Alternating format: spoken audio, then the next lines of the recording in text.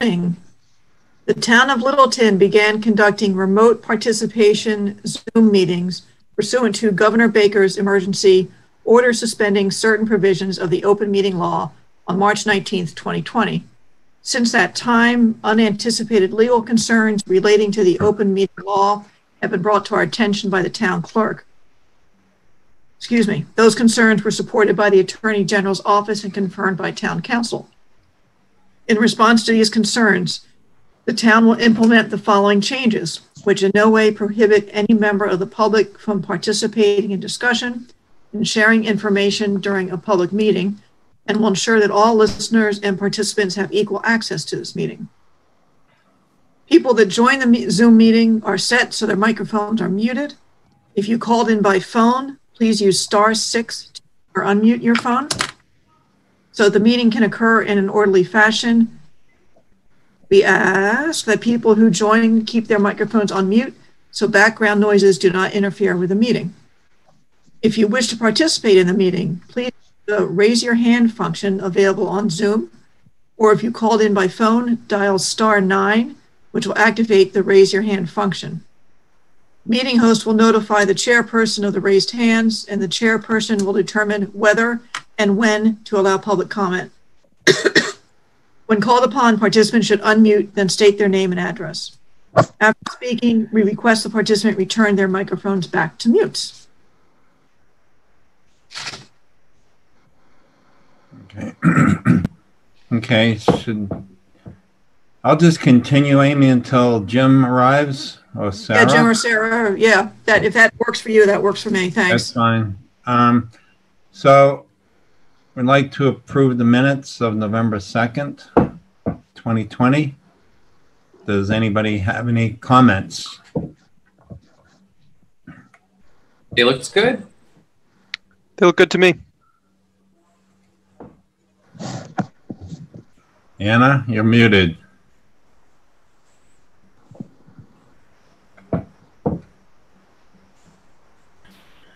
Sorry about that.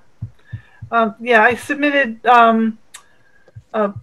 edits to Amy electronically, and all of them were minor.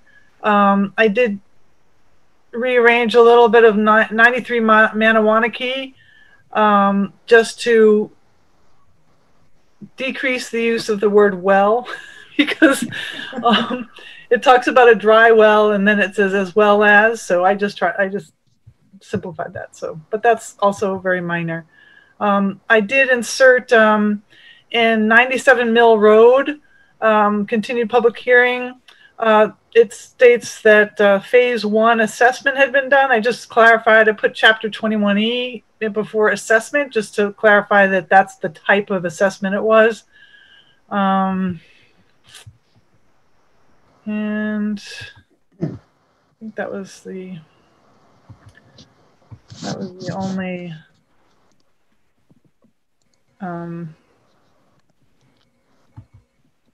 okay.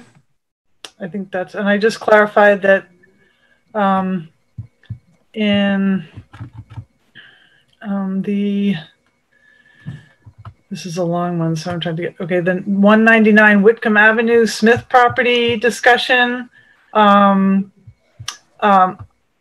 suggested that pretty low down in the first paragraph, it says she was asked about what volumes and how avoid overspray. I just said what volumes will be applied and how to avoid overspray.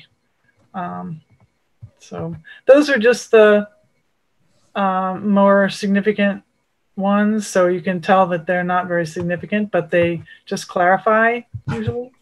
So that's what I suggested. That's it. Okay, can I have a vote to approve the minutes of November 2nd? Carl Melberg, aye. Oh, Carl, we just have to make a motion first. So I'll make a motion. Oh, so make a motion, Andrew? I'll make a motion that we approve the meeting minutes of November 2nd, 2020 as amended. Second? Anybody? I'll second. Carl Melberg, aye. Brian Crowley, Aye.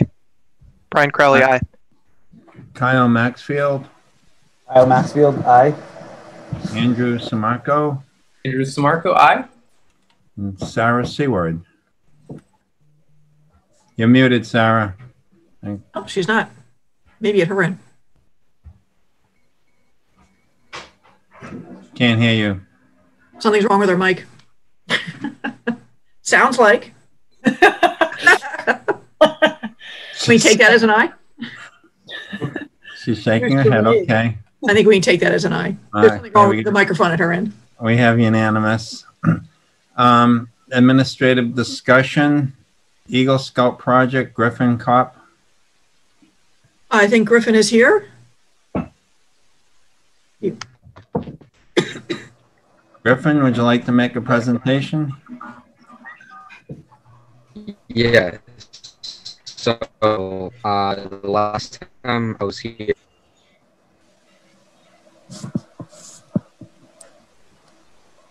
Oh, Griffin just froze.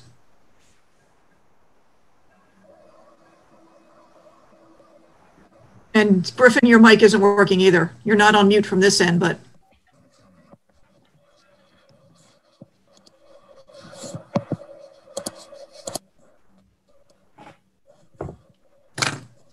Well, and he froze again.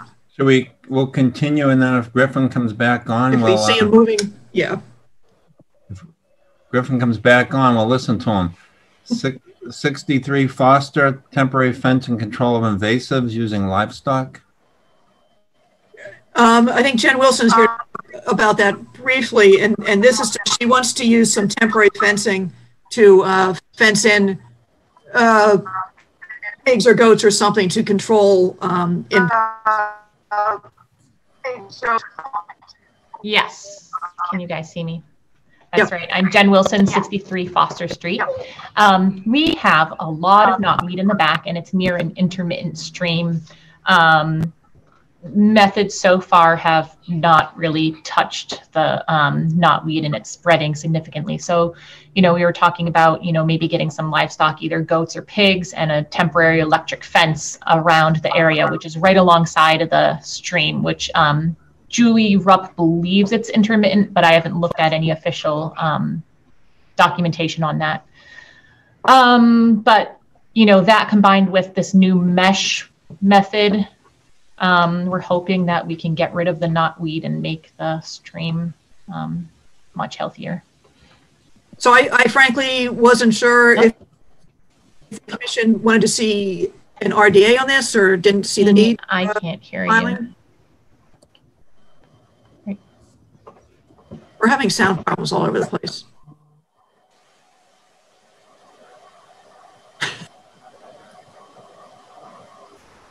Okay, sorry, can you say that again? Yeah, I was just telling I can't tell if they're frozen or they're just like not moving at all. And I wasn't sure if they would want to see an RDA filing on this or not, which I kind of assumed, but I wanted to run it by you all first. I don't think we need one for that. Yeah, I agree, Andrew. I don't think we do either. I think that what I'd certainly do is I'd go out and walk the site with Jen and get an idea of. Yeah, just try, Amy, take a look at that intermittent stream. Yeah. Yeah, that gets fed. They must get fed by the swamp marsh area. That's like at the intersection of Foster and Tahadawan. That's where that pump gets fed from, right, Jen? Yeah, it goes under Foster Street behind the White House on the corner there and through the back of our yard. Yep. Yep. So yeah, probably not run. Is it running right now from all the rain that we've gotten, or no? No. The marsh looks pretty low. Yeah, it doesn't really flow between, I don't know, July to December, January, February, somewhere. It depends on the temperatures. Yeah. That makes sense to me. And do you expect this to be just for one season? Are you renting the animals or? If it was pigs, they would be harvested in the fall. If it's goats, we have other areas we're interested in putting them in that would not be right where the knotweed in the stream is there.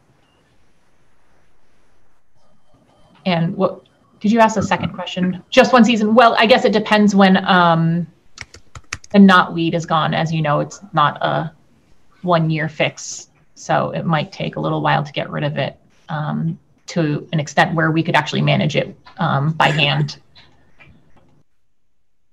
Hi there. Sorry, Sarah Seward here. I was having a lot of issues. I think Zoom is kind of a little crazy tonight. You had mentioned pigs, so I'm familiar with the site. The only challenge with pigs is the rooting, the uprooting of them. So historically, from my recollection in town, sheep and goats have been really welcomed. I don't know that we have done a lot of pigs with them. So curious what your experience has been with the pigs, if you choose to go that route in terms of pasturing them. Personally, my husband and I have not had pigs. Growing up, I had a pig, but we have, there's some pretty cool podcasts out there and, books, and we keep up to date with. Okay. So I guess my only question is that if you choose to go the route of pigs, that we come back in for a discussion, but I totally support goat and sheep in terms of invasives. I'm not aware that the pigs will really help the land as much as the others, but look forward to your thoughts. Okay. Yeah. And I mean, we can always let you know how it goes too. Cool. Thank you. And that was part of the reason I thought it might be good to come in, because I wasn't sure about pigs and rooting. Yep. Yeah, rooting has been super destructive for some other plots of land that I'm familiar with. Not in town, though. Yeah, and to be honest, I mean, there's nothing else in that area now. Well, actually, no, I should take that back, because there is some jewelweed there, which Julie had noted. So that could be one thing. But I mean, it's the previous owners seem to have plowed knotweed rhizomes up to the bank, so it's like a big pile full of old stuff, and it's impossible to do by hand. We've done our best, but it's just tricky. Hey, Sarah. Yep. I'll continue through the administrative discussion then, if you wouldn't mind taking over after that. That would be great. Yep, for sure. I've just been on, this is my second computer on Zoom, so Right, cool. trying to get it going. Is Griffin back? Griffin, you back? He's back. I'm not sure if you can. So Griffin, if you turn your video off, your audio might work better. Can you hear me? Now give it a shot, Griffin. Can anyone hear me? Yep. Much better. Sounds good, Griffin. Okay. So last time I was here, we were talking about different options for what to put the boardwalk on, because there's issues with the telephone poles and leaching chemicals into the area. And mostly Mr. O'Neill, but me and him come up with an idea of using like plumbing pipes, like just plastic tubes that we could lay the boardwalk on top of, so there wouldn't really be any chemical leaching into the ground. Sort of similar to how the main boardwalk is constructed. I believe so, yes. Yeah, but with smaller pipe. Correct. So I don't know if there's any other questions or issues about that. But that was basically what we were thinking about doing. So. Could I interject? Yes. Yeah, I'm prepared to pay for the cost of using the pipe like we used on the other boardwalks at Cloverdale. And there were no issues using those, so hopefully there wouldn't be any issues with this project. Be the plastic drainage pipe. Great. Griffin, if you could, I'm not sure if you've prepared for tonight, just a new design or anything that you want to share with the commission showing the pipe, or if it's all just going to be in the exact same place. We would just want a list of the materials. Not sure if any of the commissioners have any other questions on that? It seemed as though the location and timing and everything was appropriate. Okay, yeah. I don't have a new design with the pipes being used. I don't know if Mr. O'Neill has one. Yeah, the design that we submitted before would be exactly the same. Instead of using the utility poles, we would use the pipe in their place. So everything else would be the same design. Okay. Do any of the commissioners have any other questions? It sounds as though it's just being an in-kind swap for materials. Sounds good to me. Yep, I'm good. Yep, all good. The pipes are a great idea. Great. So Griffin, we appreciate you taking that into consideration. And as always, we ask to be kind of kept up to date as your progress goes on. What is your, just to remind the commission what your timeline is in terms of start and finish? In a perfect world? For in a perfect world, it would have been done a while ago, but the Boy Scouts of America Council has not yet approved the project. I guess they're just backed up with the whole COVID situation, so I don't know if it's even going to be able to get done until next spring, because if the ground freezes before, it's going to be a lot harder, maybe even like impossible to do. I turn 18 in April. I can get like a 1 or 2 month extension after that, so it really it's going to be done before next like June, or I can't get it done. So and I was hoping to get it done this fall, but the Boy Scout Council did not approve it yet. So hopefully next spring. It's going to be a little tricky, but yeah. Okay. So Griffin, we wish you success with your approval. Just keep us updated, okay? Of course. Thank you. Okay. Thank you. Thank Good luck. Yeah. Hey, Amy, you want to do Crestview, or should we go into the 7:15? I'm fine.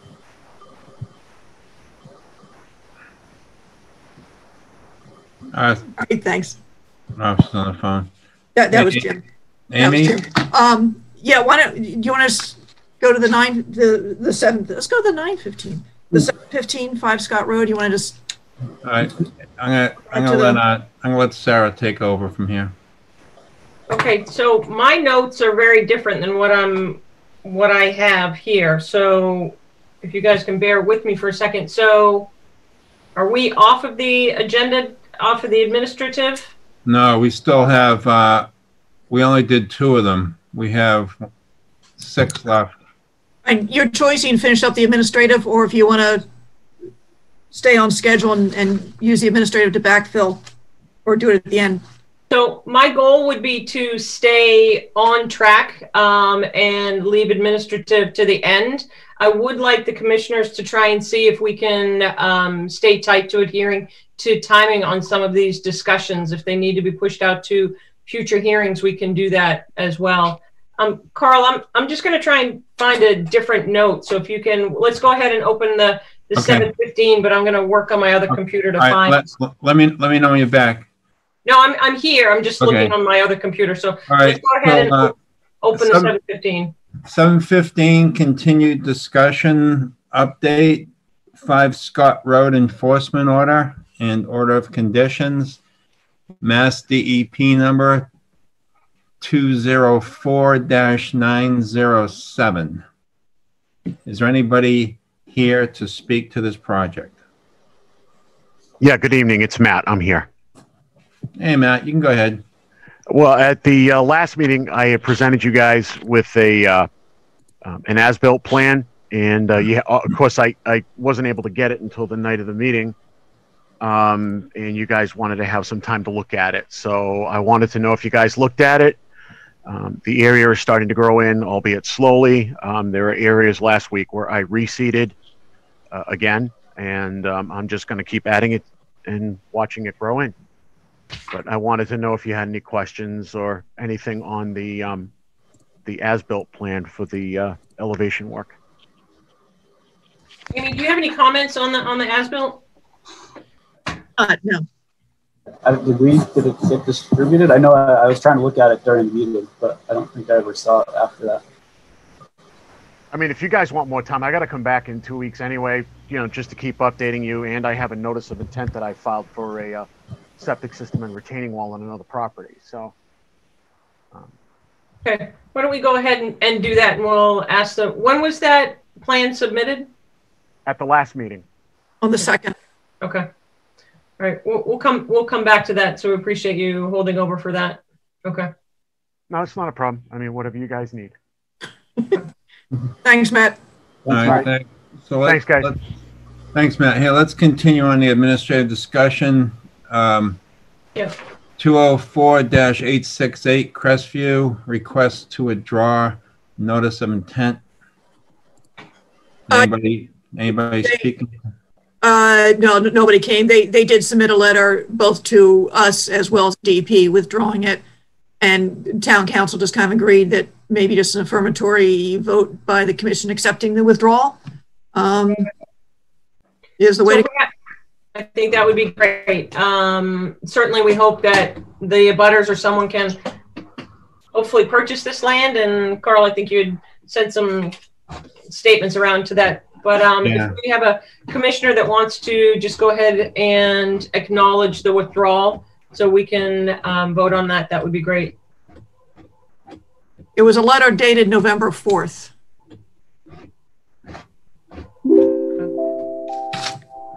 Anybody want to go? Oh.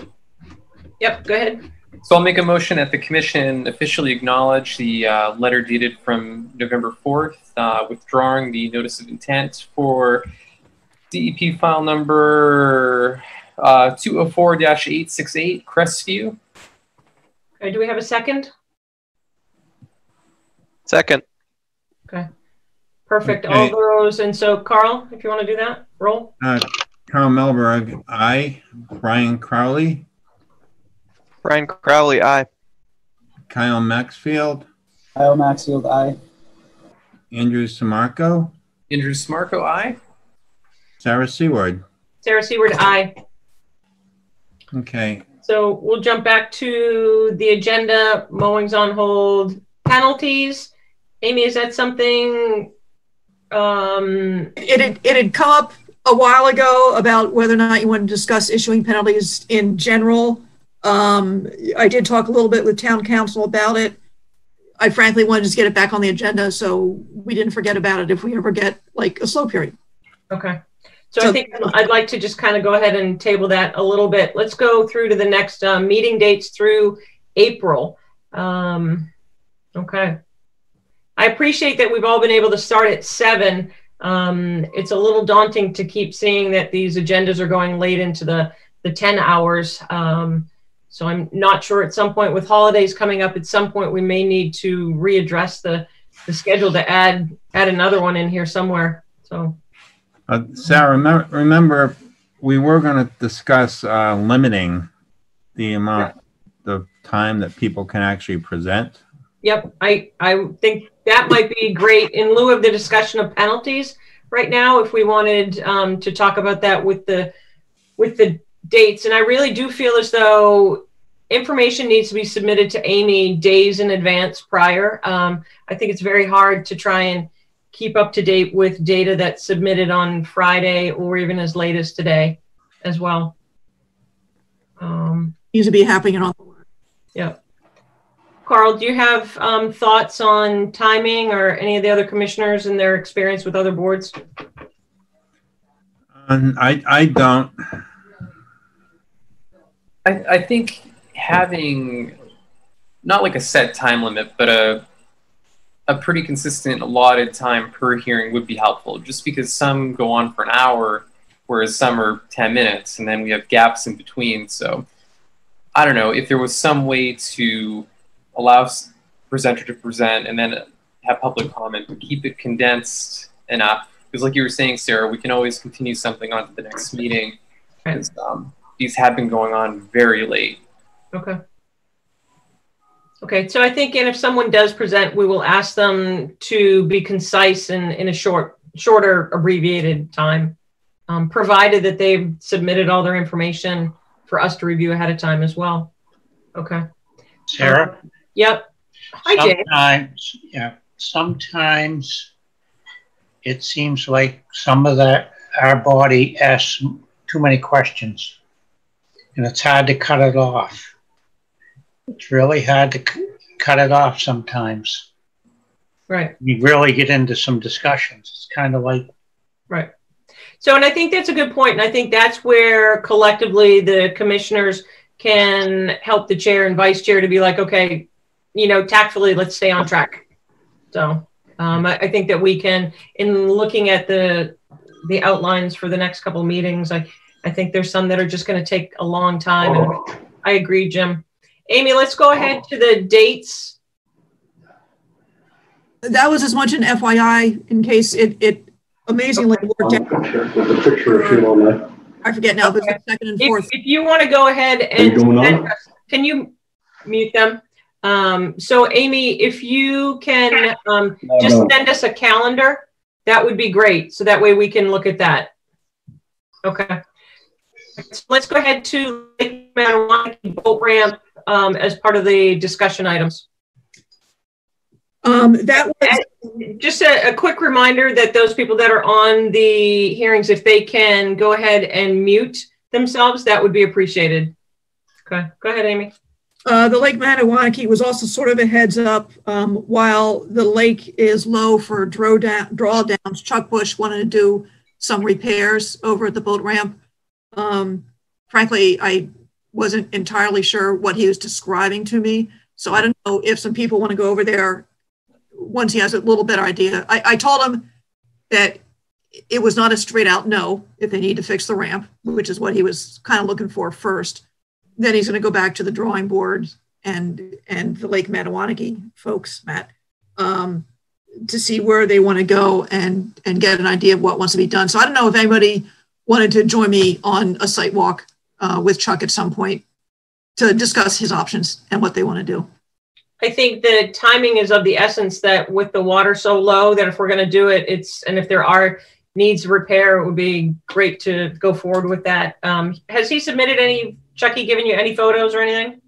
He sent some photos which were taken by his kayak. They're not great. I'm not going to bother putting them up. Okay. I think going out and standing out there is probably going to help. So let me see if he can get a couple options of what they might want to do, and see if I can pull some people together. Yep, I think that would be great. Just go ahead if you can nail down a date or a time, or at least give the commissioners a guidance so that they can just do a drive-by, get out, look at it while the water's low. Yep. Okay, that would be great.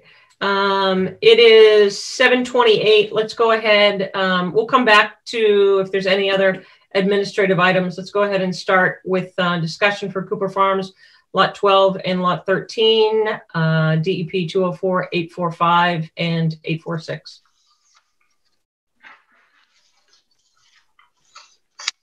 Anyone here to present or to discuss Cooper Farm lots? Good evening. Sarah Jennifer Platt here from Anderson Krieger on behalf of M&M Realty Trust. And Matthew Field is here as well. And if you'd like, I'm happy just to jump in. As you may recall, this is the Cooper Farm development. We originally received orders of conditions to build on a number of lots, but including lots 12 and lots 13, which as you come into the development down Cooper Farm Lane, there are two lots on the inside of the curve, sort of on the inside of the development next to the open space. And the original plan had been to build a single family house on each lot. We had process revised our plan so that only one of those two houses was going to be built and has been built. We were able to essentially reduce the impact by half and have the whole second lot, lot 12, just be undisturbed. And if you go way back, what we were originally doing, we had our sewer connections were part of the common sewer system, was part of the original overall order of conditions. And that had been done several years ago and approved. The houses, the only thing that was actually going to be in the 50-foot non-disturb was the decks. And we were able, since there's only one house now, and we were able to get some approvals from the planning board to move that house forward to the street to take it completely out of the non-disturb area. The outside of the deck is about 58 feet from the wetland area. So we have been able to decrease impact by taking out one house entirely and then moving the existing house back in the lot, or forward in the lot, I should say, to the street. We did file revised plans with the town. We did obtain a building permit, which was signed off by all the departments, including this one. And we have proceeded to build the house. We're here, I guess, because there was some concern over there being a change to the plan, which again, if anything, was a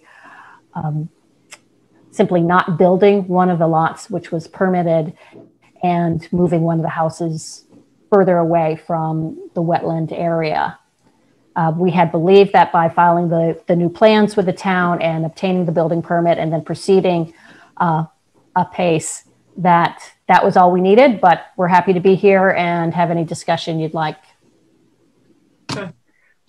Who would like to go ahead and start the discussion? There's a little bit of a back just story here in terms of what the commissioners felt was, I believe, discussed a long time ago. So Amy, I'm not sure if you want to have discussion. I know that the plans were submitted. They're on the website as well in terms of the building and the reduction of space as well, which is on the website. Yeah, so back in February 5th, 2018, there was an over an hour discussion kind of centered on Lot 5, which had been built closer without approval, and what the commission was going to do about that. And as part of that discussion, the fields, and I can cue it up if you want to, had said that they would not be building on lots 11 or 12 and 13. There's a long discussion about whether they'd be merged or who would hold them, but they ended up dictating a statement that they would never build on those two lots. When the building department application came in front of me maybe a year ago, I didn't think twice about it. I assumed it was one of the lots over on Dean, which they've been working on, so I did sign off on it.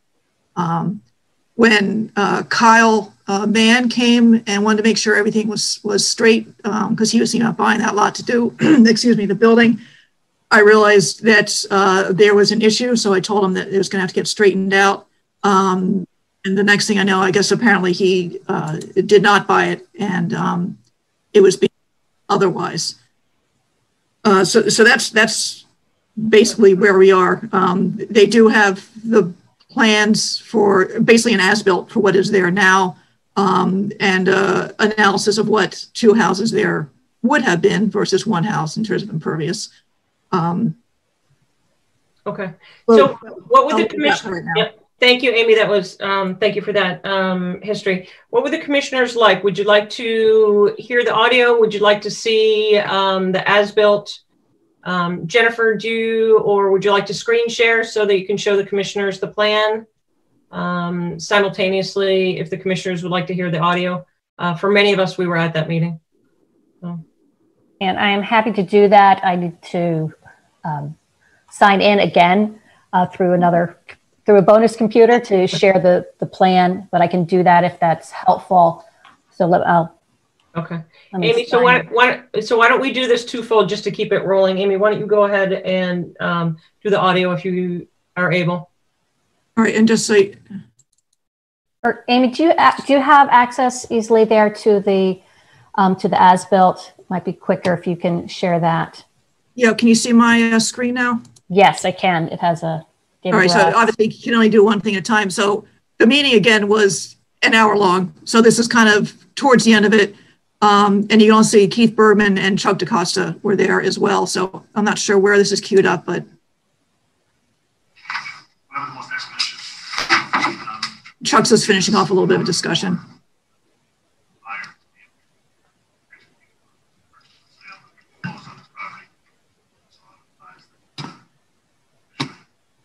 Thank you. So as a commission, any members want to make any motions? Or do we want to have clarity of what's being proposed first? I think we need to leave that alone until just do 5.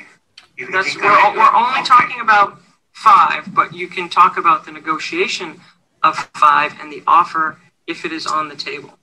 The offer is on the table. So do you want to just spell it out? You want to spell it out to Amy so she can write it down? For 5. We're willing to, you ready? We're willing to I'm happy. record with the town, land of low value, non-buildable, holding field. Or the association. Either, or the association. Oh, I'm still back on land.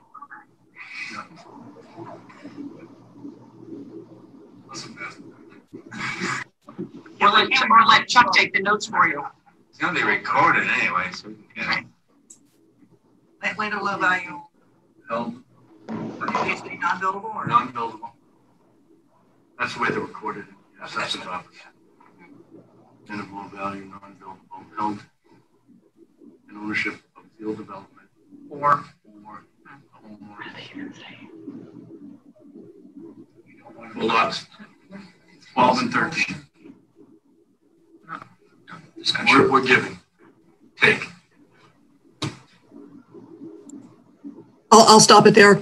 You could listen to it forever, but that's what that nice discussion ended up with. I need to go back and look at that. What night is it? Because I know you said I'm not getting anything. Right. So you have to go back and find it. Okay.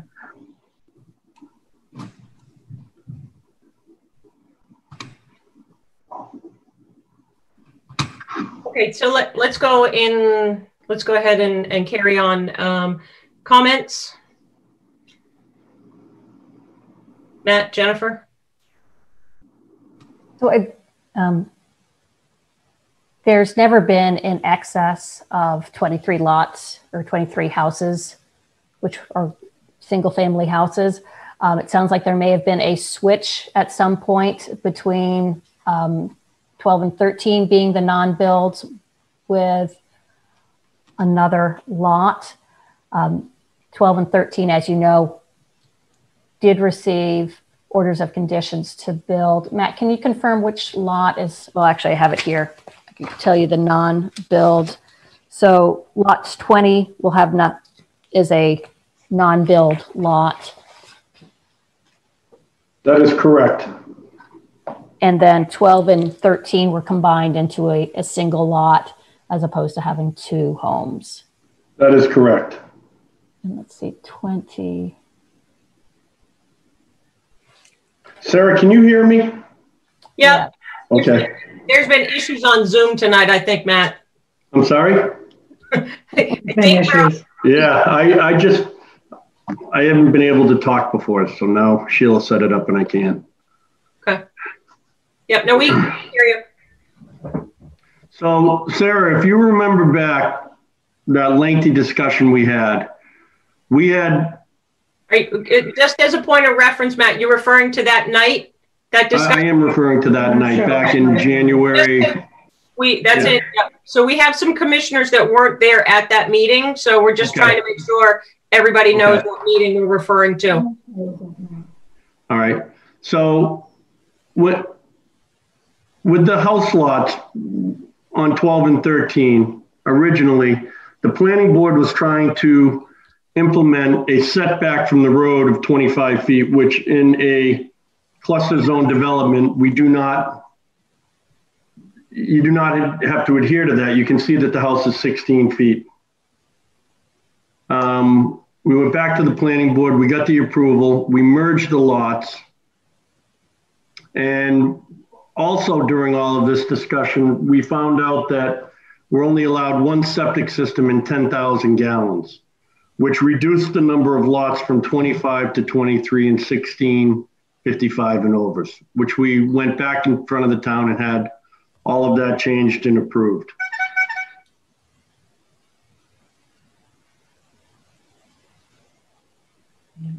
So if it was thought at that point that those 2 were non-buildable lots because of the setback, we were able to get permission from the planning board to move the houses closer to the street so they would not be pushed towards the wetland area. But we did reduce the total number of building lots in the development by both combining 12 and 13. And there is as I said, lot 20 is reserved. It is not built upon. If there were a change in septic requirements, that could become a buildable lot, but it's in all of our documents, all of our master deed and all, it's all distinctly notified as not buildable.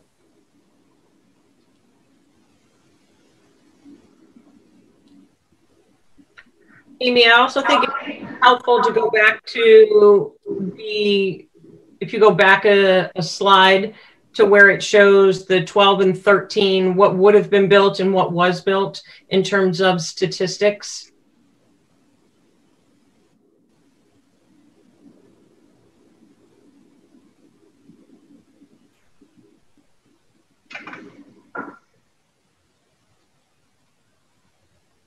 So the top two lots, 12 and 13, show what was originally approved, but then said was not going to be built. And then this as built shows what ended up. So it wasn't, the amount of impervious wasn't quite cut in half, but pretty close. And as they said, they pulled it a little further away from the wetlands. Actually, it's more than half. More than half. I'm sorry, I was just looking at the house, yeah. So one thing I noticed with this letter is that all of the drainage is now going to the back, and that it wasn't possible to have like half the drainage go towards the front and half of it towards the back. And part of the conversation that we had back in 2018 was just surrounding how, this lot is on a hill. The drainage wasn't favorable. They didn't really want to build it anyways, and it would be more environmentally friendly. And it was, kind of the carrot that was held out to us in exchange for, moving the lot 5 house 11 feet closer to the wetlands and having a buyer basically needing occupancy. This was the offer. So these are just some of the things that I'm noticing. Had we talked about, had this structure been brought before us for discussion, we would have had, more conversation about the stormwater. I did drive by, and it's completely surrounded by grass. There's no, trees or vegetation anymore in this location.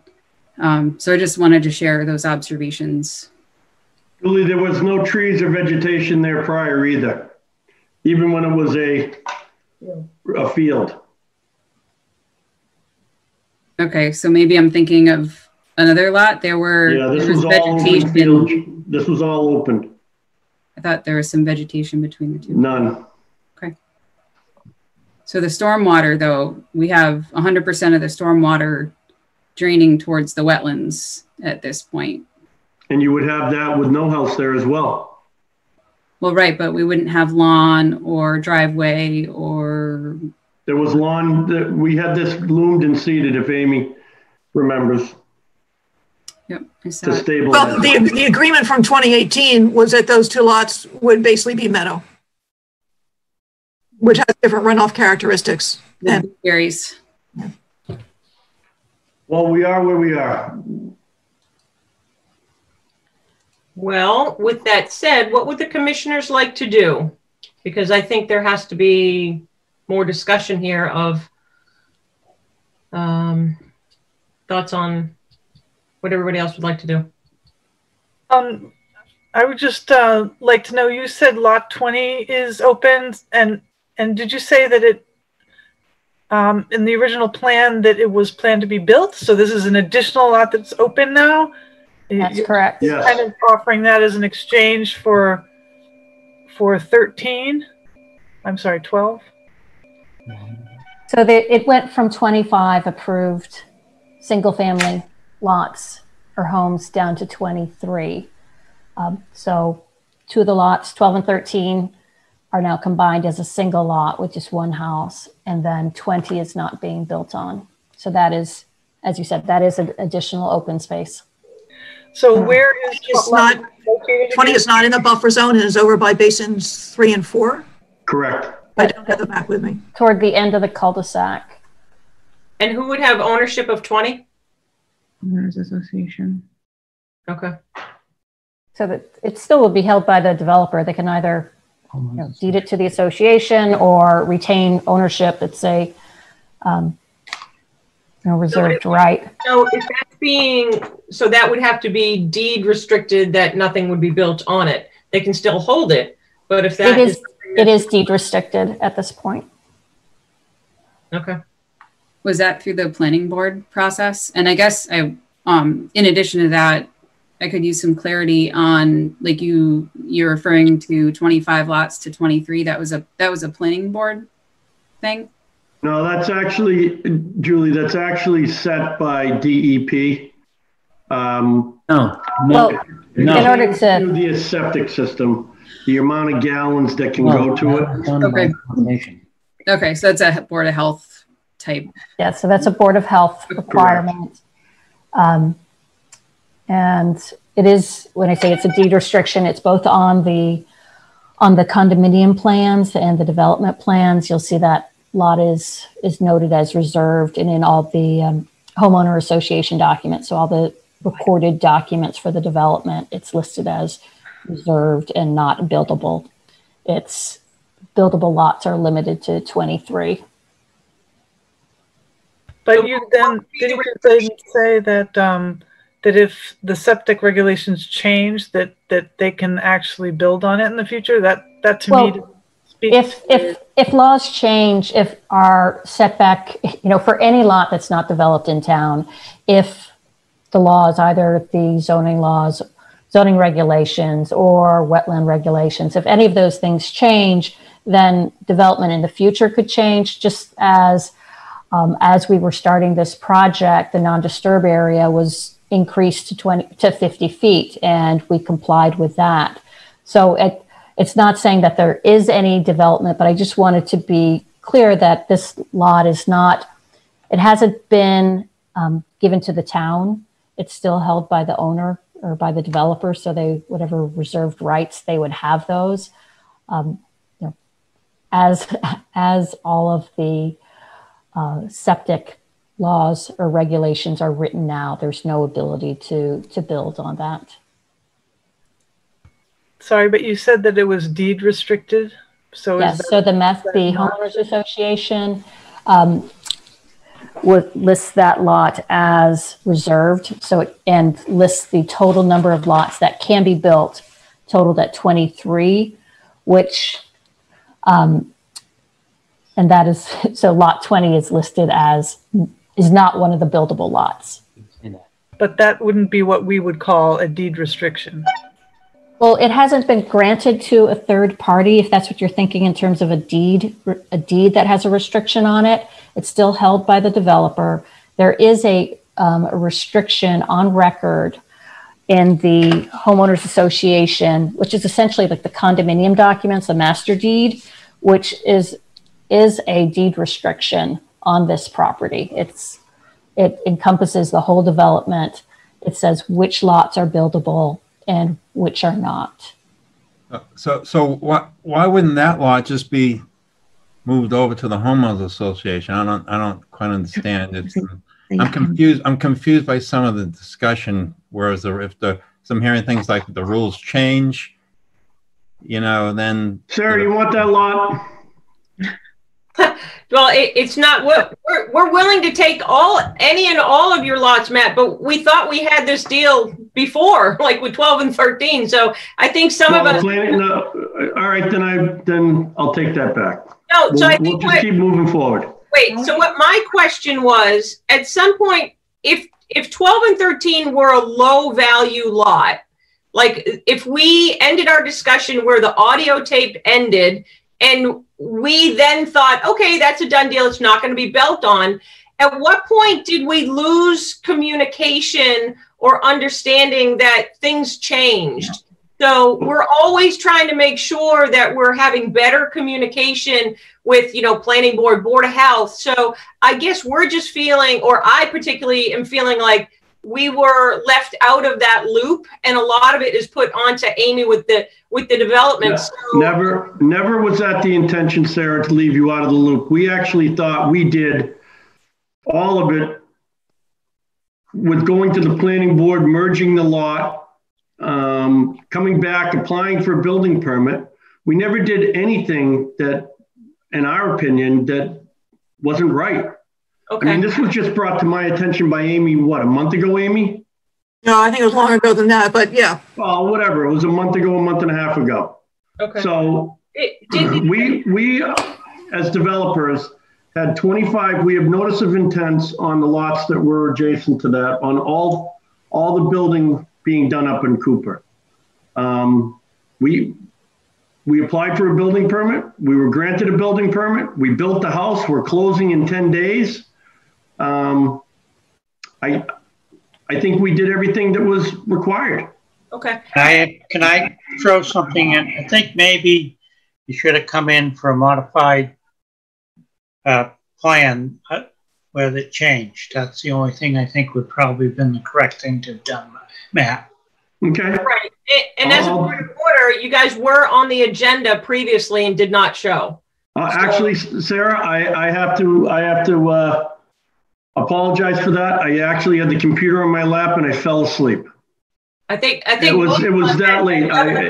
It was late. So, but I just have one question in terms of the lots 12 and 13. Did the town, from an assessor's standpoint, ever declare them as non-buildable, low value? No. I have no idea. I don't think so. No. That was the agreement.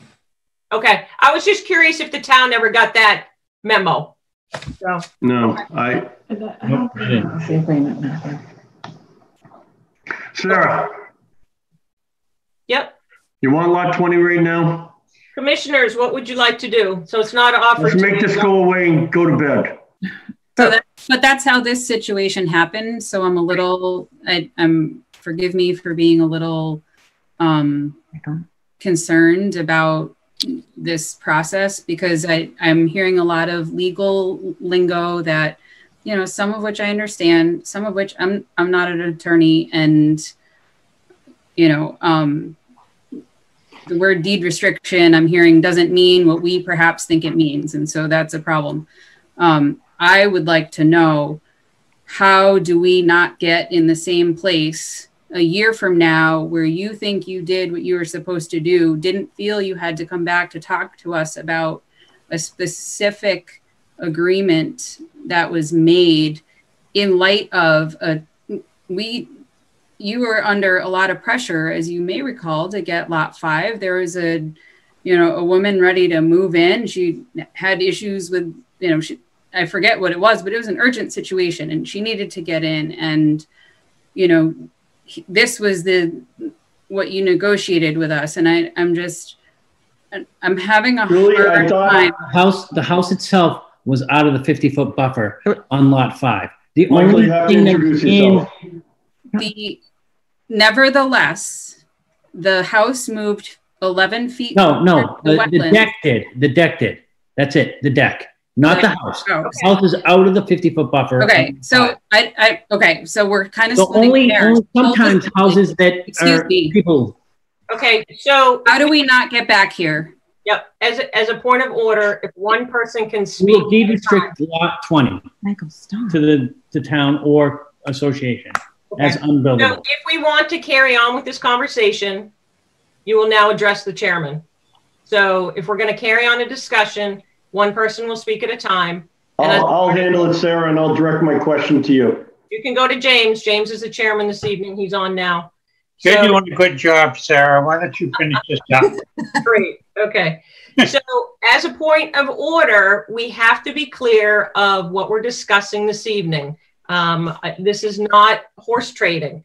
And so if we reiterate what our discussion is tonight of 12 and 13, we still have concerns about drainage as well. So if we want to have a mirror discussion of the offering of 20 If the commissioners, if that appeals to them, we can do that as well. But we still have to address perhaps whether it's plantings or really have assurances that the drainage is going to work on 12 and 13.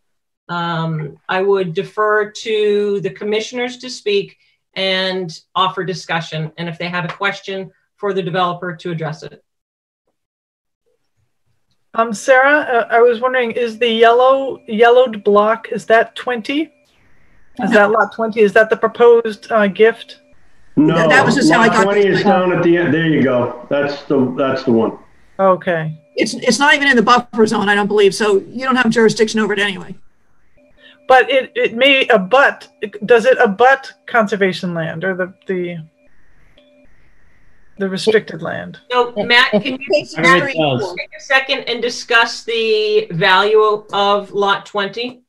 The value is a lot because it's part of the walking trail going out to the backfield as well as going through. If you look at the walking trail goes along the backside of lot 20, along the back of 19, 18, 17, out to that field down below, as well as following her cursor going up and around. It's a very good lot. It's out of curiosity, Matt, would that entertain a small parking area or something if people wanted to walk from there? I don't think we'd have any prayer of getting that approved through the homeowners association. Okay. But it seems like it does have value if you got your trails going through it. Yeah, but the people that are buying these homes, not going to allow that. The association won't. We've just got the road approved through the town.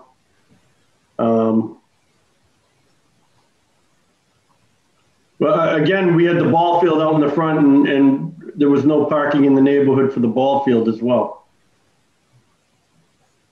Matt, is there anything on that lot now in terms of anything running through it, like electricity? Oh, yeah, it's the same as all the other ones. We have the sewer in the back of it. We have an easement. We have electrical.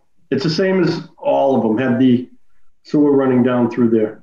But there's nothing that would be maintained by nothing that would need to be maintained by the town if we were to take over this lot. Michael, can you answer the questions? Is the tank there for the? No, but there is the sewer easement that goes across the backside of lot 20. So if anything, it would either be land of low value or be turned over to the association as a unbuildable lot. Unbuildable lot.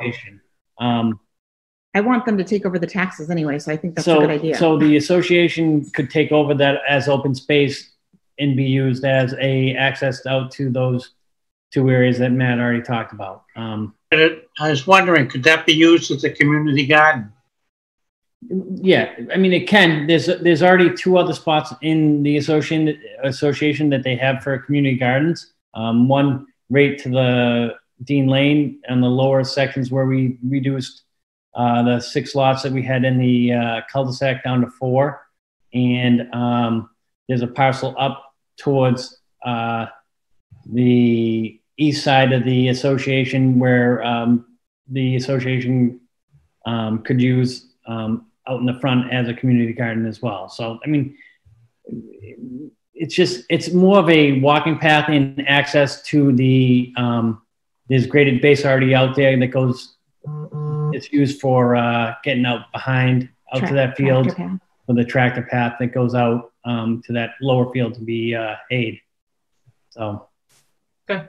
Okay, commissioners, what are your thoughts? So we have a discussion of 12 and 13 and an offer of 20. So let's finish up with the discussion of lots 12 and 13. And if I may, Sarah, I'll say for 12 and 13, you need to decide whether it's notice of intent, amended order conditions, or a field change. So Sarah, I don't think Julie's question was ever answered when she posed her question. In regards to drainage. that what you're referring to, Carl? Well, no, it was more of a question as to how this whole thing came about. I think she was just trying to get to the core because I think she was concerned just about, you know, future actions that might come our way. And she just wanted What to make future actions, Carl? She wanted to make sure. I'm going to let Julie phrase her question again, but I just want to make sure that she gets her question answered. That's all. Well, if I might, for the chair, I agree. I think communication is very helpful. And even for something which might be a minor modification or a minor field change, having those communications are helpful. Oh. And I think we're here because we thought everything was clear. We thought there was enough information, but clearly there was a gap, and we want to make sure that we can help provide that information going forward. So if that's, I think what we're looking for is to have more of an open dialogue, or to make sure that, I guess we would take suggestions on going forward. What here, I mean, I think this was, from my perspective, a very exciting change to be able to reduce impact and reduce the number of houses and take it out of wetlands. So, we'd love to get the sort of favorable feedback on that, but also make sure that there's that continuing dialogue going forward. But for the major record of things, it seems like it should have a filing of a modification, just so everything, because you move two lots together. Well, that wouldn't. I don't think the merging of the lot has any impact. We simply didn't build one of the two houses that had been permitted. I think maybe a minor modification would be appropriate, just to clarify that for the file. Yes, I think that would be reasonable. Amy, is that reasonable in your mind? It's up to you guys. I think we also have to have assurances of the drainage. And so if there's anything that needs to be changed out there for drainage or for plantings as well, just because it never came in front of us.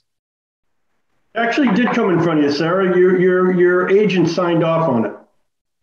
And that frankly was a mistake, because the agreement had been it was not be built. Now, Right. I also the commission know that I do have a hold on the occupancy permit of this while this gets straightened out, because I hadn't been getting any responses. It's been a lot longer than a month. So this has been on conversation for more than a month. So and that's the thing. We can't have this thrown back at Amy because she happened to sign that. I mean, that's your professional, Carl. That's the kind of stuff that we're very concerned about happening. She said it was a mistake. We built a house. She it's admitted all built, that. ready to close. Yeah, and the building code says that the building official is authorized to suspend or revoke a permit issued under the provisions of the building code wherever the permit is issued in error or on the basis of incorrect, inaccurate, or incomplete information. So if we can, chair, please. No, so hold. Yes. I'd like to. Excuse me.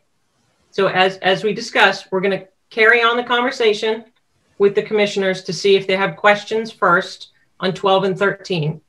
So we have questions of drainage, we have question of protocol here, but let's carry on the discussion to see what questions we have, and then we will ask you all to see if we can make amendments to that. So what I'm hearing so far is that we're talking about drainage. What else would we like to have from the commissioners? I would suggest so that we can have assurances that 20, they would move forward with 20 as they offered today. That that before we close on this, that we have that agreement, that homeowners association wording and agreement in hand. That would be my suggestion. Julie, let's go back to the original question of drainage. Do you have any concerns, or would you seek a modification or anything changed looking at the as-built?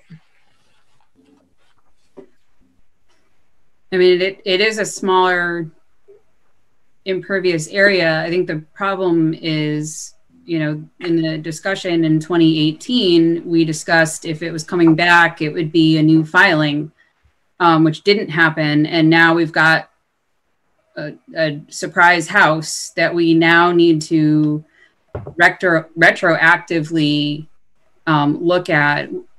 So, you know, I know we have the impervious areas. You know, where does the drainage just go onto the grass? I mean, there's a pretty steep hill there, so I'm wondering if there will be gullying or erosion. I'm also curious about, you know, so I know Matt said vegetation wasn't cleared, but it still wasn't manicured lawn. And so I'd be interested in seeing just how close the lawn is to the wetland line, since these lots were offered. And, you know, in the notes saying they were, you know, less desirable because of the slope and because of the erosion and the, you know, higher potential, you know, for issues that the site had, you know, quite a bit of when, you know, I'm sure nobody forgot the buckets and the rakes and the wetlands. So I feel as though a site walk is in order, you know, to just kind of look at those things and to perhaps pull some of the lawn back.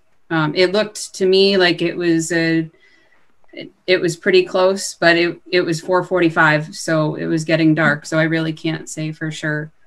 And Matt, when you say you didn't clear trees, I believe you.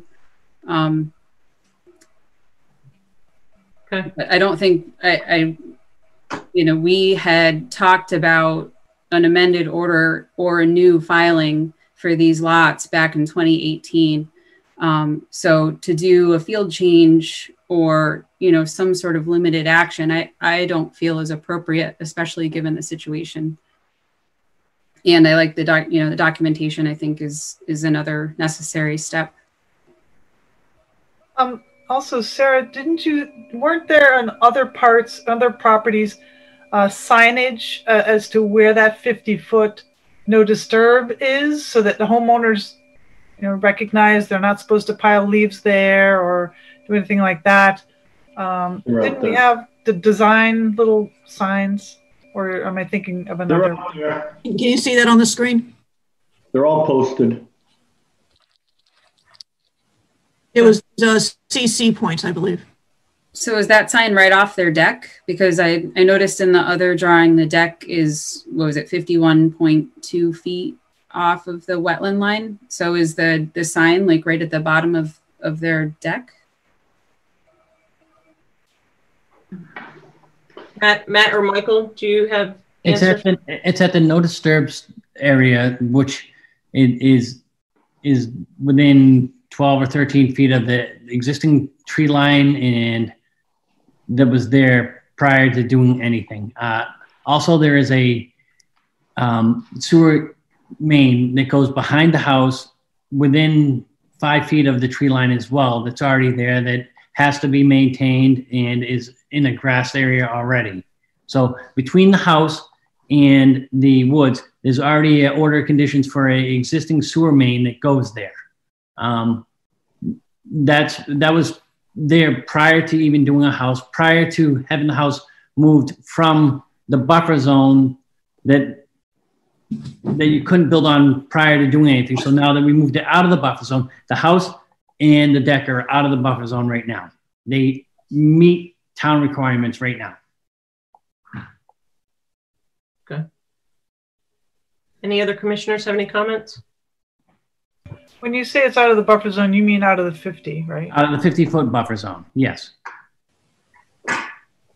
There's a sewer main that's within somewhere between 38 or 39 feet from the edge of wetlands, already there behind the house, that has already had a pre-existing order of conditions for it, the whole subdivision prior to doing it. You can see it right there, the sewer force main, right there, the cursor's on it. Okay. So just to recap on the signage, so does the sign need to move the signage? There's a sign down towards the lower side that has right down by the right there, yeah. Yep, right there. There's one already there, and then right over here on this side, there's one right there. Okay. Okay. There's a fallen tree right there on the other side where lot 12 was. There's a tree right there that has to, you know, there's a sign. The tree line's right there still. It's mostly multi-floral roads right there. All right, so we're over 30 minutes past the allotted time for this, so we need to come to some conclusions or carry on with this. So what would the commission like to do? Numbers? I think I agree with Julie that I think we need to do a site visit. Okay. Amy, when is the date of the next meeting? December? December 2nd sounds familiar. November 30th, actually. Okay. We get 3 this month. November 30th. So I think what we're hearing is that the commissioners would like to schedule a site visit. Is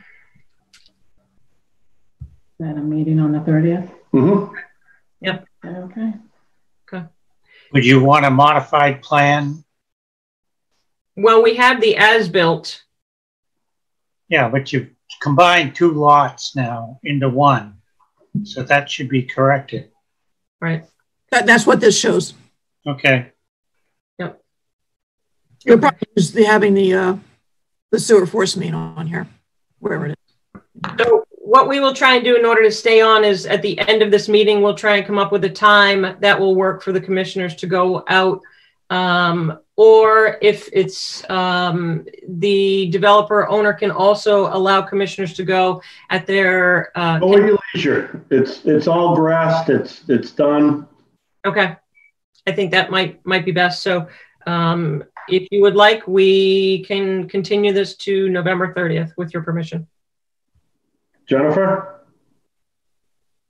We agree. Okay, thank you. Good night. Bye. Thank you. Okay, so we are going to go back. Sorry, we're a little late. We're going to open the 8 o'clock public. Please shut this off. Notice of intent 107 Mattawanakee does not have EP number 47-19. Construction of a single family home and septic system. Do we have anyone here to speak to that? I thought I saw Ted in here. Oh yeah, Ted's here. Ted, are you here? If you are, you're muted. For Yeah. I'm here. I'm on 2 meetings tonight, so I got you on my backup here. So, yeah, go ahead. Did you open the hearing? We are open now. Do you have something that you would like to present in terms of plans and discussion? No, not this time. We have, we're going to go through, we want to go through Board of Health, so we want to continue to a date such that we have our Board of Health approval. I don't think we'd have that before February. Okay, so before February. Yeah, which is, you know, he's got to negotiate with the homeowner, and then we got to get it to Jim. Jim's backed up a couple months, so I'd rather just go out once rather than, you know, come back every 2 weeks or something. Okay. And just continue to take up time. So we will go ahead and table this until we have a formal filing, but please note that if there's snow cover, the commissioners will not be able to go out on site for observation. Amy, is that okay? Yeah, if you'd like to schedule now.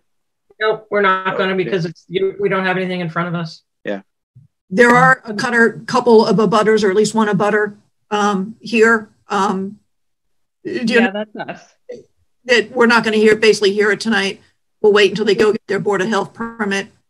That's fine. I just wanted to make sure that everyone knows too that we aren't getting the notice of intent, or we haven't been getting any correspondence about this so far. We talked to the assessor's office, but they're behind on having us listed as the property owners. So okay. So offline, what we would suggest is you in touch with Mr. Doucette, who's on right now, who can take your data as well. So that way you can make sure that what's the address? Which address? It's 105 Mattawanakee. Okay. Okay. All right. I believe the owner's been in touch with you though, right? No. Okay.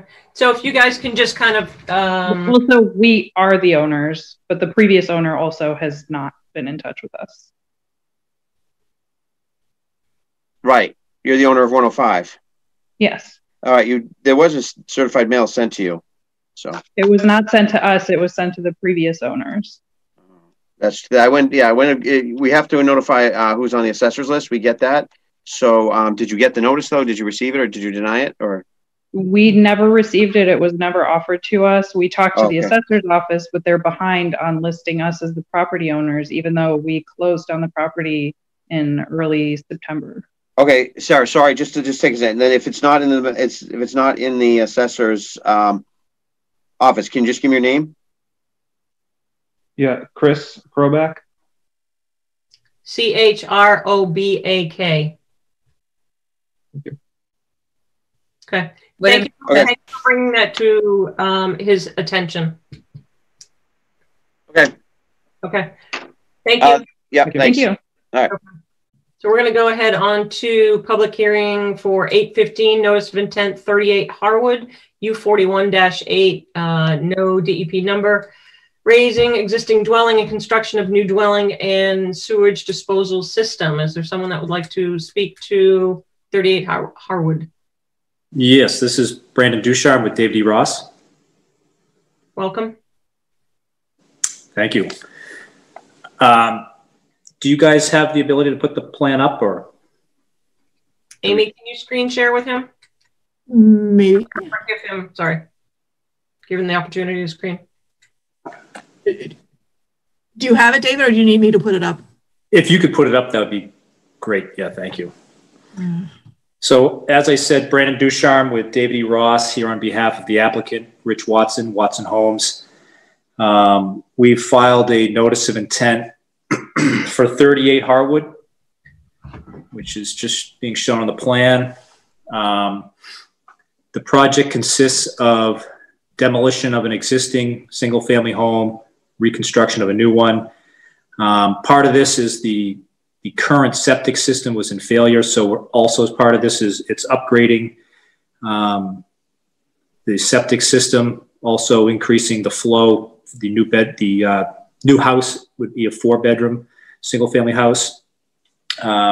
It's about a half-acre lot on the north side of Harwood, and as you can tell on the plan, there's 2 wetland resource areas that kind of impact the property. There is a brook in the back. You can kind of see towards the back of the plan there where the topo lines kind of get tight together. The lot's generally pretty flat. It's, gently slopes toward the back, and then it drops off steeply to a larger wetland system in the back there. There is a bordering vegetated wetland that has a 100-foot buffer zone that extends into the property. You can also see the 50-foot wetland offset. There's also the brook back there is considered a perennial stream, which has a corresponding 200-foot riverfront area, which comes up kind of right through the middle of the proposed septic system. There's also on the other side of Harwood Ave, Beaver Brook kind of runs behind the houses on that side. It's off view of the plan, but that 200-foot riverfront to Beaver Brook extends into the front, just kind of along the front of the proposed house. And essentially, as I said, most of this project is really just reproducing what's already on the site, just obviously with new construction. The existing house, you can see the dashed footprint kind of in the same location of where the proposed house is. There's an existing driveway that comes in off of Harwood, which essentially the only difference is we're kind of just regrading to level out the new driveway, and we're showing a proposed turnout there as you kind of come into the left. And that's just so, just to give the opportunity for any vehicles pulling out of the garage to be able to turn around and face forward before entering onto Harwood. In the back, we've got a 20-foot by 30-foot on-site sewage disposal system, which is essentially in place of where the existing system is. I would say probably 3/4 of that proposed leaching bed is within the 200-foot riverfront area. It's important to note all the work proposed is essentially in the riverfront. We're outside of the 100-foot buffer zone. The only alternative to get that replacement septic further outside of the riverfront would be to build in place of where the reserve area is, which is that dash box, same footprint that's to the left of where we're proposing it. And really, the only reason is that we're showing it in place where it is, even though it is on paper within the riverfront area. The site is essentially all well-drained gravel. So the proposed system is going to be, when all said and done, the existing lawn is going to be restored to the same elevation that it was. If we were to build in the location of the reserve area, it would require us to cut into the existing wood line, take down some trees. As it stands now, all the work that's being done will essentially take place without having to lose any vegetation on site. With the exception that there's a few landscape plantings, just in front of the house, within 5 feet of the front of the existing house. In the front as well, the proposed driveway and a very, very small sliver of the proposed house is within the 200-foot riverfront area. Again, there's a resource partition. You've got Harwood Ave in between this property and where the actual stream, Beaver Brook, is. We've shown a proposed erosion control barrier in the back of the house that kind of goes along the existing wood line and wraps around the back side of the septic there, just to basically denote a limit of work and obviously to provide a defense against any potential risk of erosion on the site. The proposed house, as is the existing, is going to be serviced by municipal water. There's an existing water gate in the front of the property, so there's a water line that will basically just be reconnected into the proposed house. We've gone ahead and we've shown a proposed stockpile area for any site material, building products, anything like that. And we've been able to locate that outside of any wetland resource area, outside of the riverfront area. So essentially what we've done here is we've tried to keep all the proposed features of this project within the same footprint of what's already there, as well as providing mitigation in the form of erosion control. So at this point, I'm sure the commission might have some questions. Happy to answer whatever you may have.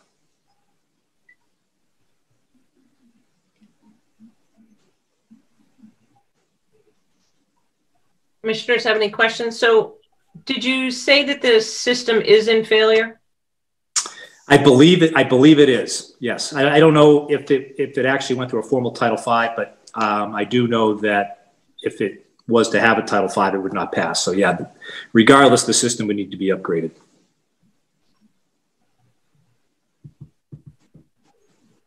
Commissioners?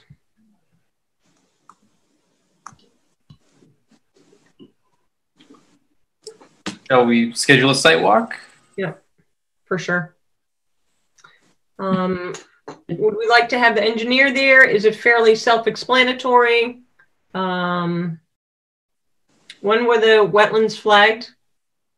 It was in the notice of intent there. Let me just put my fingers on it. But the flags are all visible.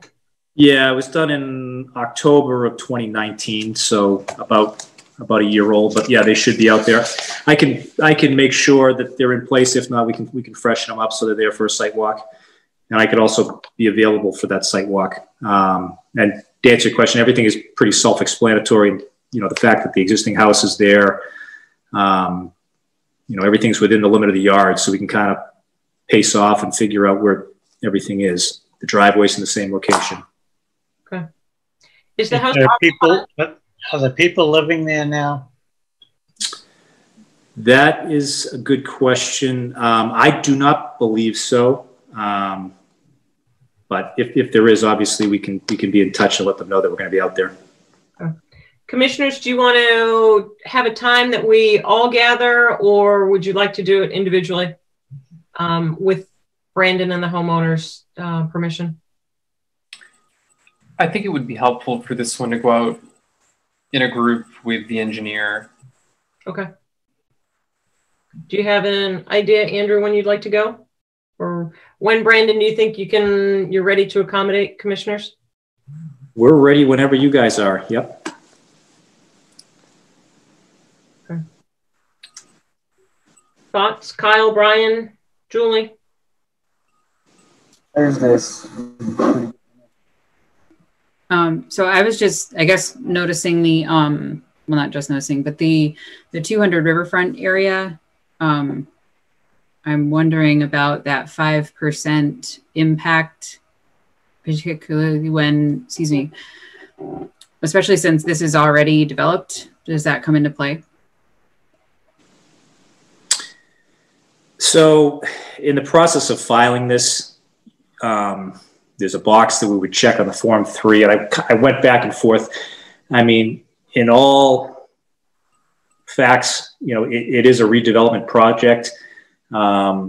Typically, if you were to check that box and file it under the redevelopment provisions, you'd be looking at, you know, a mountain impervious area. I think with this driveway, it's about 150 to 200 square feet of additional impervious area, which really isn't that much. And the fact that if we do just file it straight, we do comply with the stormwater management policy. I mean, not the stormwater, the riverfront policy, where I think it's about 3,500 square feet of alterations. So we're less than the 5,000 square feet. I think, wasn't there a 5%? I thought it was a either or, a percentage or square. I mean, maybe we just need to look into that and button that up. Yeah, the state close the hearing. 10%. 10%. Okay. It's 10%, yeah. but it is basically redevelopment and a single family home. So okay, thanks, Amy. Yeah. Which it says right there.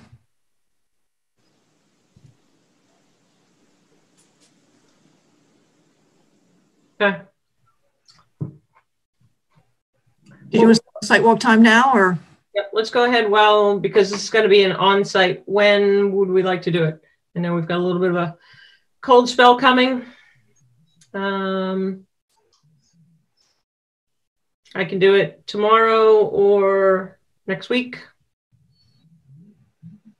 Next week, I should be able to do anytime after like 1. Okay. Yeah, Fridays are usually the easiest for me. Fridays are good for me too. All right, do you guys want to? Thanksgiving Friday, if anybody cares, isn't it? Not well. Next week. Well, if you want to do it, Black Friday this week. Yeah, I could do it this week. Okay, Brian and Julie. Yep. Andrew, could you do? I can't do Friday, but could you do it? We'd like to try and have at least 2 commissioners, hopefully 3 on site. I could do Friday around like 4:10ish this week, if that's not too late. That's starting to get pretty dark, but Is it? It's not terrible at 4. Yeah, it's doable. yeah, you can probably sneak it in 15 minutes out there. I could make that. Works for me. So Julie, Brian, and Andrew? I can make it. On Friday? Yeah, save 4 o'clock, and then Andrew will just run and catch up maybe. I'll fly back from Lowell, 100 miles an hour. Exactly. We'll give you a second tour. Exactly. Okay. All right, Maybe great. maybe I'll try and make it too, if I can. Yeah. The next hearing would be November 30th. If you want to go ahead and continue that to November 30th with the site visit scheduled for this Friday at starting 4:10. You need anything staked at this point? I think he's going to be there. Commissioners, would you like anything staked? I mean, the driveway is gonna go in pretty close to the same spot, and as well as the house. I mean, I guess knowing where the septic tank is would be good to figure that out ahead of time, so we're not, you know, on a scavenger hunt for some obvious sign. Yeah, I can mark out the septic system. That's really the only thing that's kind of in the middle of the lawn there, just so you have an idea of exactly where that is. Okay, great. Thank you, Brandon. Okay. And double check the wetland flags. Yep. Thank you. Okay, thank you. Thank you. Okay, moving right along for 8:30, continued public hearing notice of intent, 336-338 King Street. DEP 204916 Senior Residential Development. Bruce or anybody here for that? Amy, are they coming? As with Ted, Bruce, I think, is got dueling meetings going on. Okay. Is there anyone here in the audience that is addressing King Street? Well, I'm a representative, but Bruce is really the best person to speak to that. Matthew Blackham is here also. Okay. Yep. Or we could also go back to the goals, priorities, and budget, which I didn't print out. Okay, so why don't we keep this open and see if Bruce, unless Matthew or Diane, you have something that you'd like to bring to our attention. But let's just, while we're waiting for Bruce, we're just going to carry on with some administrative discussions, okay? That's great. Thank you. Thank you. Okay. Amy, we ended on the boat ramp. Other updates, any administrative actions that you need for us to do? We do need to, and tonight's probably not the night to discuss a sort of a Cloverdale management plan. Okay. But maybe we can do that the next time, especially the mowing piece of it. Okay. Did you want to discuss the priorities? Do you have that you can do a screen share? I know that you did share it with the commissioners some time ago. Yeah, I had a little bit of a panic here. Try that again. So the goals and priorities can wait a little bit, but the budget is more key, and they kind of go together. Okay, perfect. Let's do that. Let me see what I can find here. This isn't looking too good. Yeah, can you see that? I'm not sure. Yeah, if you just, I think it has to, wait 1 second. Needs to slide a little bit. Yeah, it's, I had to just email to myself like just before the meeting, so I haven't looked at this yet, but it actually shows most of it. So the office supplies and the goal for the town is not to change anything because of revenues are down. So the office supplies don't change. And then it's just a question of what Cloverdale type expenses, or Cloverdale, Oak Hill funds you might want to use. This is pretty much what we've had before. Last year, or this current fiscal year, it was a total of $18,500.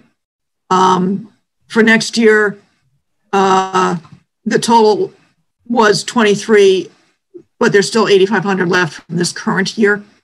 So it would be actually 4,000 in yellow, $14,650 versus the current fiscal year, which is 18,500. I had the land steward general supplies is pretty basic. The open space maintenance, that's usually a catch-all for Oak Hill gravel, which we need to discuss. The 5 swing signs and 2 kiosks finish off that piece of it, the swing signs and kiosks. The Mary Shepherd survey is new. We're actually, Jim, Rick, and I are going out tomorrow to see if we can find any bounds or some way of sneaking a trail through there to make Mary Shepherd into a loop.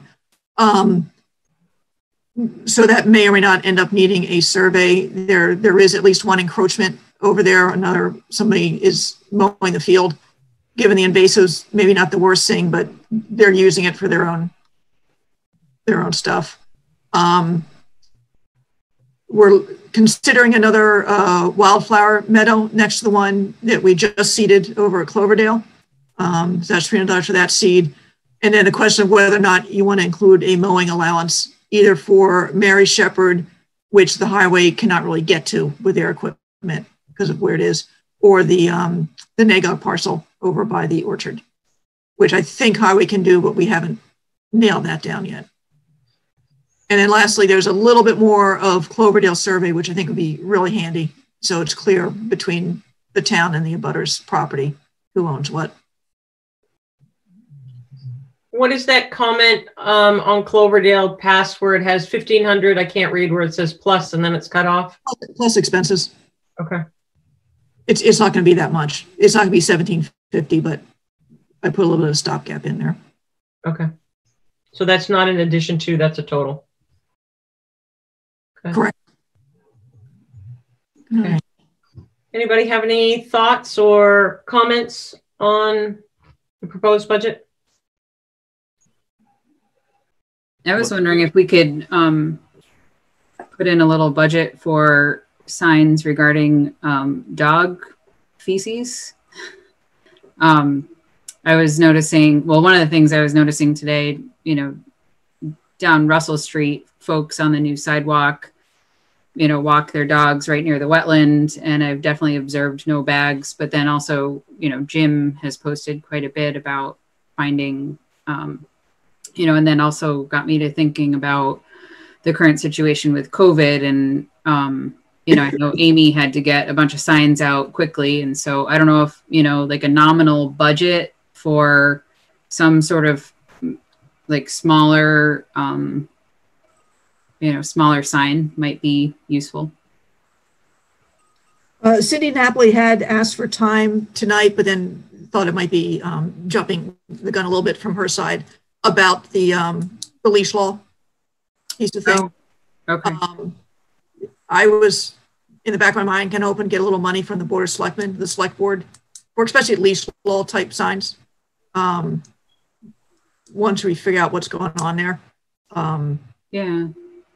But yeah, I think some, if you will, dog waste signs is a good idea.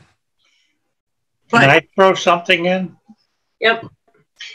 I would like to see some right to farm signs at some point. Didn't we used to have some? Huh? Didn't we have some at one point?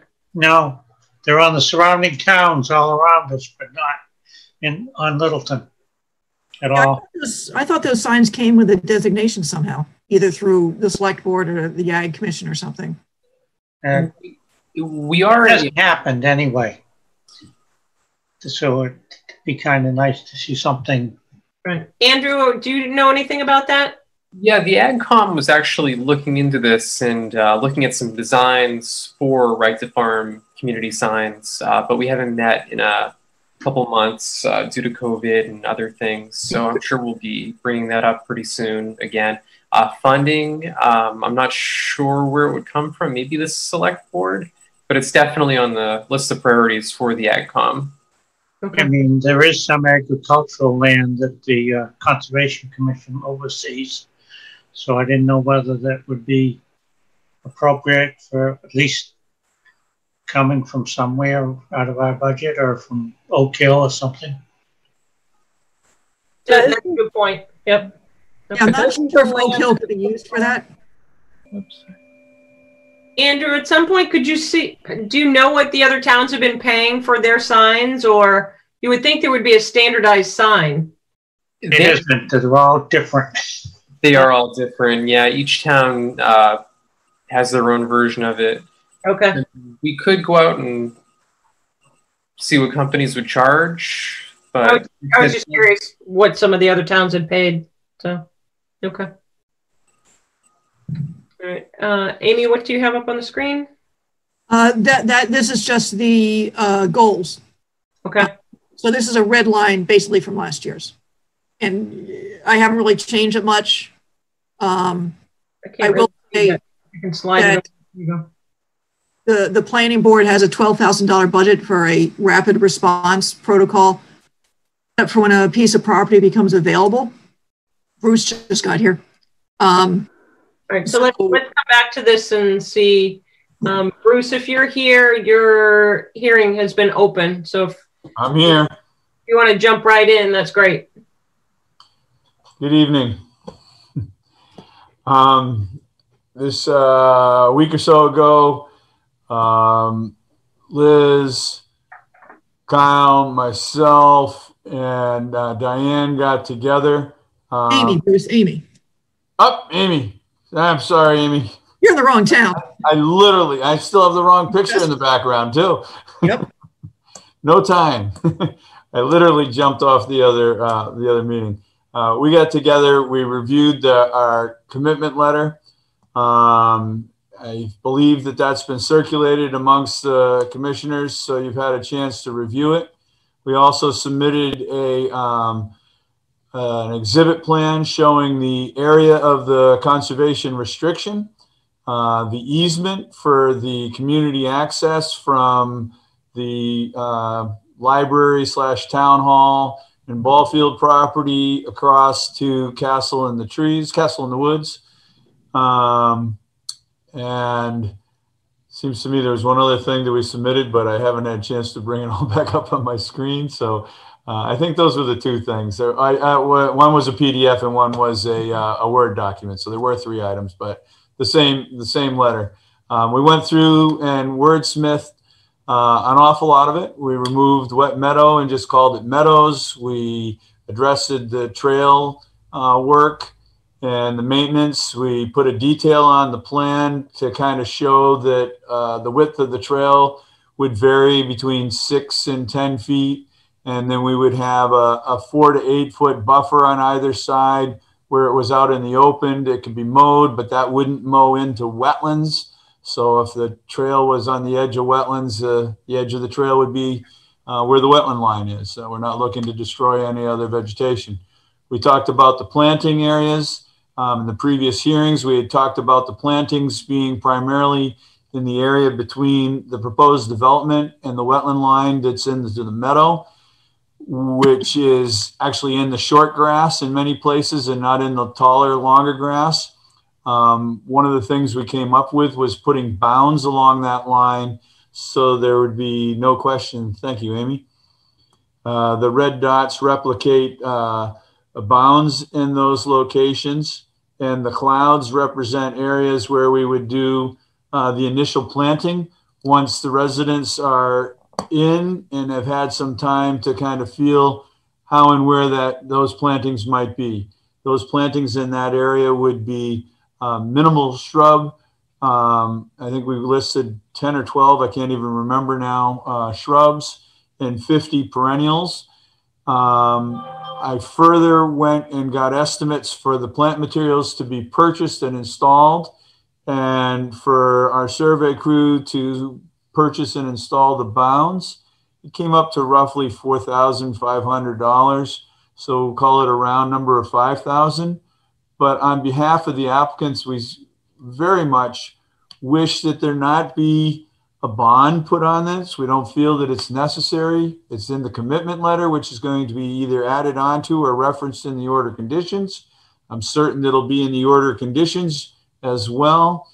And unlike many of the other projects that have been before you over the years and that I've brought before you over the years that have been by developer, this project is being brought to you by some of the end users. So they have everything to lose and nothing to gain by not doing what they say they're going to do in the commitment letter. And I don't see the need for a bond in this particular case. And that's really all I have to say this evening until you have a question for me. I think sometimes with bonds, we get concerned. So if we're asked to issue partials for, financing, things like that. So we're just very cautious to issue compliance letters. Well, the proposed work on here has 4, the existing part of the existing unit, and 3 of the proposed buildings, 2 of them duplexes and another one single family, and then the drainage. So those are all the things that need to happen in the buffer zone in order to move the project forward. So if that stuff is done, then there could be a request for a certificate of compliance. Otherwise, that's the main stuff right down near the edge that we're doing. The trail maintenance is an ongoing thing and pretty minimal. and the trail maintenance is in the bonds. I mean, we can put the monumentation in at any time, but the planting is pretty minimal, and it's more of a practice of a commitment letter to let you know that the applicant wishes to do more to protect the wetlands than they do to try to work a way into it or, make it their dumping ground. And that's not the case. It's an amenity that they're very happy to have as part of their development. Commissioners, anybody have any questions or comments? Is that where the bounds are? Are they going to have little signage that says doesn't go beyond that? No, we're not proposing signs. That was the thing we talked about, and we left that as an open end that the commission could have signs if they felt that there was a need for them at some point in the future on either the trails or along the wetland edge. This is our bounds that are going to let you know where the wetland line was defined as, and plantings that would happen to help enhance what is currently lawn to be back into a wet meadow. It was not a discussion in our little subgroup to have signs that say this is the commission. We did talk about it, but there was no strong desire for it. So, we let it go that way. Just as we seem to require that at some of these other projects. That's up to the board, but that's what we've done, I believe, up at Durkee. We've done it over to Cooper.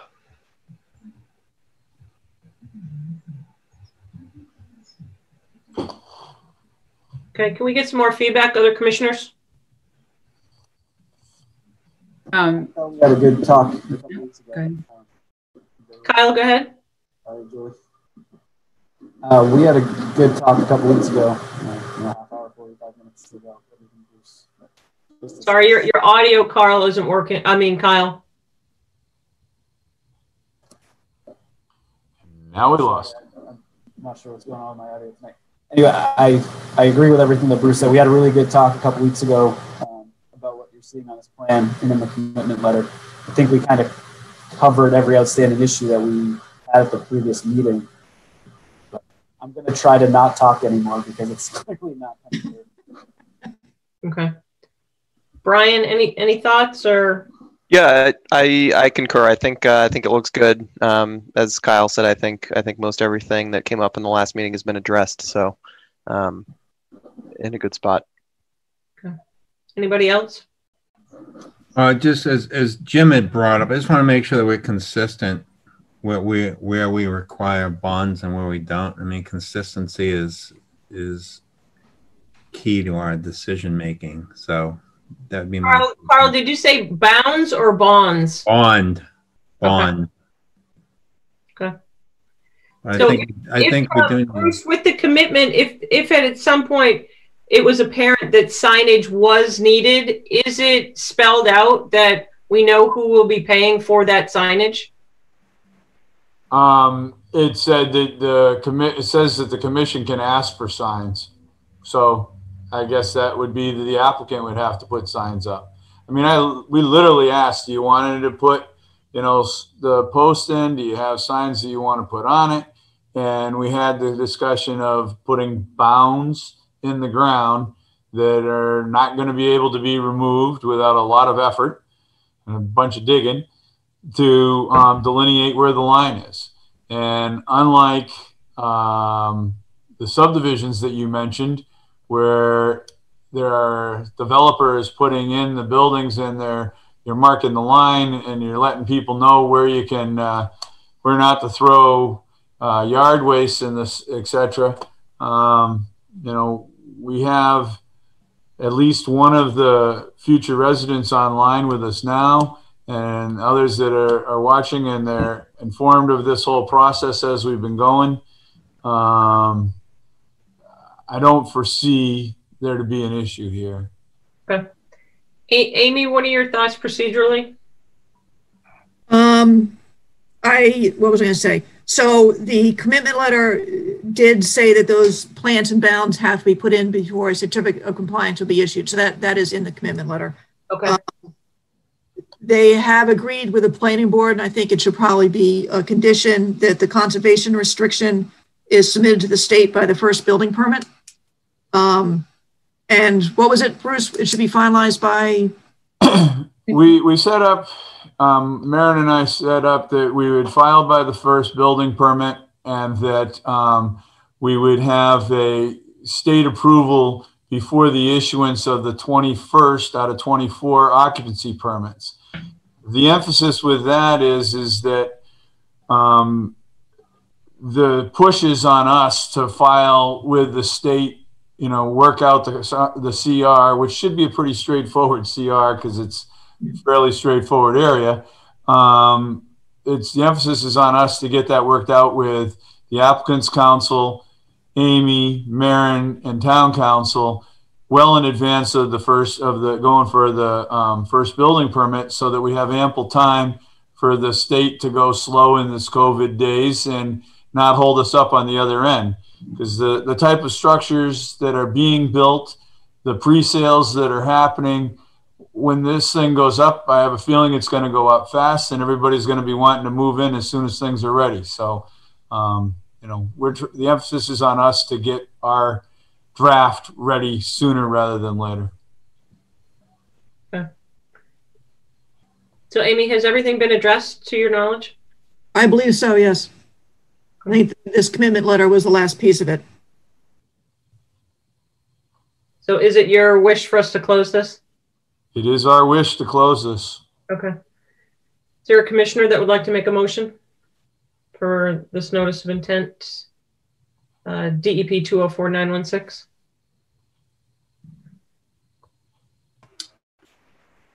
Make a motion to close the hearing and issue an order of conditions pursuant to the discussions we've had for DEP 204 what? 916. 916. Do we have a second? Second. Okay. Carl? What was that? I missed it. Was that Kyle? Kyle. Yep. All right. All in favor? Carl? Aye. Brian Crowley? Brian Crowley, aye. Kyle Maxfield?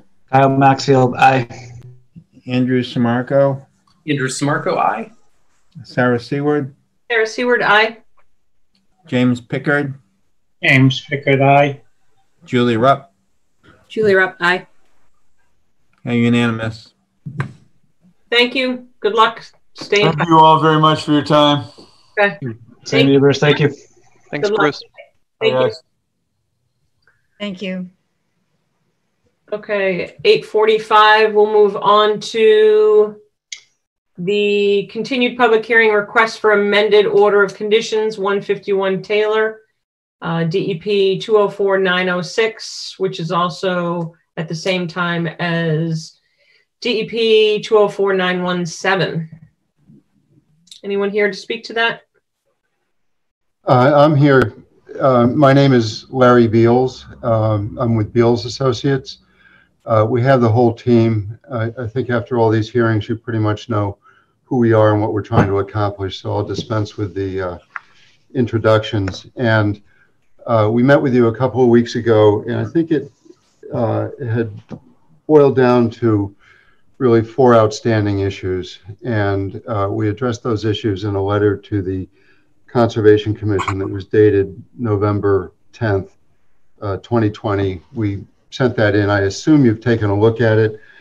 I think it makes sense just for me to hit the highlights, and then we can go into as much detail or as little detail as the commission prefers. So one of the items that we offered last week that I think the commission thought was a good idea is on the driveway that goes between the 2 wetland areas where we're close to the wetlands. We provided a heated pavement section. So that'll be heated throughout the winter. There will not be any need to spread de-icing compounds in those areas, and it provides a greater degree of protection for the wetlands. So we've added that feature to the plans, to the final plan set. And if the commission closes the hearing, issues an order of conditions, that would be referenced in the order. The second item that we discussed was trash to some extent, and we have added a detail to the plans and a perimeter trash collector, I guess we would call it. It's really a wood safety guide rail around the perimeter of the parking lot, and then we've added a chain link mesh detail to that so that any trash blowing across the surface of the parking lot would be trapped and prevented from going into the wetlands. The letter that I referenced has that detail. And then we also suggested, I think the point was used as an example of a well-maintained parking area. And so we updated our stormwater operation and maintenance manual to specify that both trash removal and parking lot sweeping will occur on a weekly basis. So that's been memorialized in the operation and maintenance manual.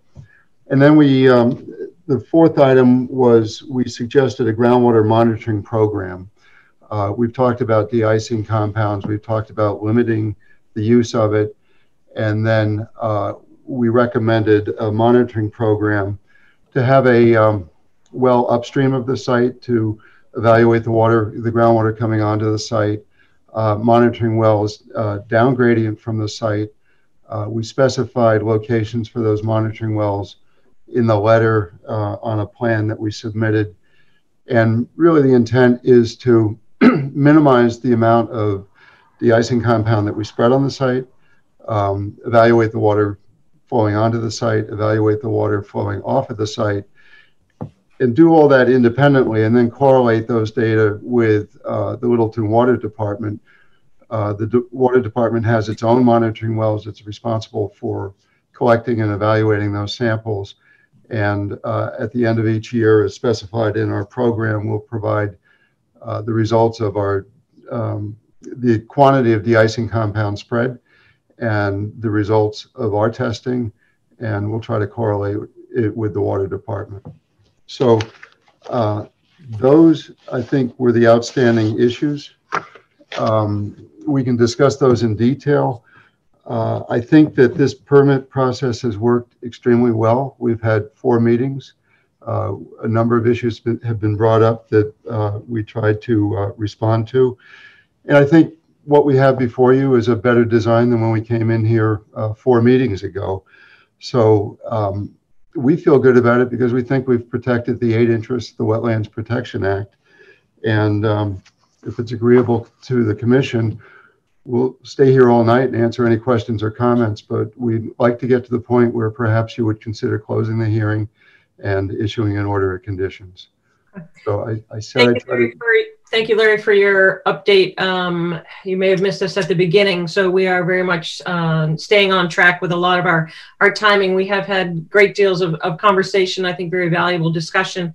What I'd like to do is open it to the commissioners to see if they have any questions on any of those 4 points or anything else. I just had a quick question on the monitoring wells. Just to, did we come to the conclusion that they were going to be just monitored annually, or are we going to do them on a more frequent basis? I think during that construction, that conversation that we had the last time, it was going to be at least twice a year, perhaps. They all lined up pretty good in their letter, right? Yeah, yes, we did. And I didn't know there was going to be a quiz on the specifics tonight. It says quarterly. For 5 years. Yes, yes. Quarterly. And that's independent of the way we view this is the Water Department will control its wells, and our data simply supplements their testing program. Okay, right. Okay. Any other commissioners have questions? Yeah, Sarah, can I follow up on the wells? I just said it probably is just a semantics issue. In the letter, you indicate you're going to install 1 well at 153 and 1 at 151. On the plans, the updated plans that you submitted, there's actually 2 wells on each. Oh, Todd's already laughing. There's 2 wells on either property. We had this discussion. Yeah, we did. I think I should have phrased that letter to say a pair of wells on each property. Okay. Each property we're installing 2 wells on. Perfect. Thank you. Thank you, Carl. Anyone else have any other questions? I was going to ask about the wells too, but Kyle covered it. I had another question about restrooms, and so there was an article that just came out about this development and the planning board talking about the restrooms, and I know we talked in great detail about restrooms and urination of truckers off the parking lot, and I thought you were going to have restrooms, so I just wanted to circle back to that question. And I know the parking lot, there wasn't planned for plumbing there, but I thought there was going to be restrooms available to drivers. I thought that was in the new plan. So I was just wondering if you could clarify that piece. Sure. Great question. And if you have the letter in front of you, or I can put it up on the screen, if you look at the final plan that we attached to that letter, it's drawing C3.0B. And in answer to your question, Julie, we are proposing to put a building on 153 that will be sort of a single purpose building. It'll be for restrooms. And if you look at that final drawing, it's clouded in red. You'll see a building and a leach field. It is outside of the buffer zone, obviously, because you can't build a leach field within a buffer zone. So we're providing this information to you. I think it's more of a planning board issue and a board of health issue at this point, but we can certainly include it. It'll be included on the final set of plans. Or we could add nutrients to your monitoring plan. Sure. I feel as though providing a restroom for your drivers is fine, but our waterways, it's DO, low DO, our impairments kind of across the board in our lakes and watershed areas. So sure, we're putting the wells in, and if you'd like us to add nutrients to the menu of what's being tested, we can do that. You know, I know the assumption under Title V is if you're 100 feet away from the edge of a wetland, there's adequate filtration of the effluent before it reaches the wetlands. Yeah, I was just thinking about public. Like, I was thinking more about nature, use of nature instead of a restroom. So if you're providing a restroom, I'm happy. Okay. The drivers will be happy too. But I think it's, you know, as I said, I think the project's gotten better. It would have functioned without the restroom, but it functions better now that people have suggested that we do it, so we're doing it. So does that answer the question on sampling? Okay, good, thank you. Isn't there already a septic system on both lots? There currently is a septic system. They were separate buildings. They were substantially larger. You know, if you add up both lots, I think the design flows are pretty close to 20,000 gallons a day. I mean, could you still use that septic system on either lot for a moderate-sized restroom? I mean, it seems like that wouldn't be unreasonable. You know, the testing that was done originally, that I did originally for those, is out of date. We're just starting brand new. Current testing, groundwater evaluations, and I'm sure Neshoba would insist on brand new testing.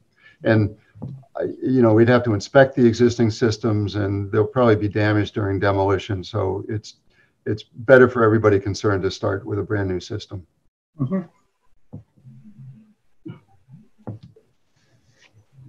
Amy, is there anything else to be addressed?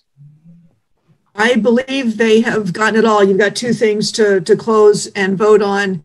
And actually, the only thing I would ask is that you just send me a revision of your November 10th letter and just make it clear about the two pairs of wells. And so that's easy. We don't need to hold anything up for that, I don't think. We'll take care of that. It's in the minutes. Sarah? Yep. I just want to make sure that we make note. I believe there was some kind of discussion about a donation. Could we recall that discussion and make sure that we have that? Larry, do you want to discuss that? Sure. I think And I'm just going by memory right now, so if I'm getting the wrong numbers, I will stand to be corrected. But Amy, you and I have talked about this a little bit, and I think on the original proposal, we were donating money to the tree fund, and I can't recall whether it was $20,000 or $40,000 that we had mentioned. Do you It was 20,000. Okay. I was going to say 40, but.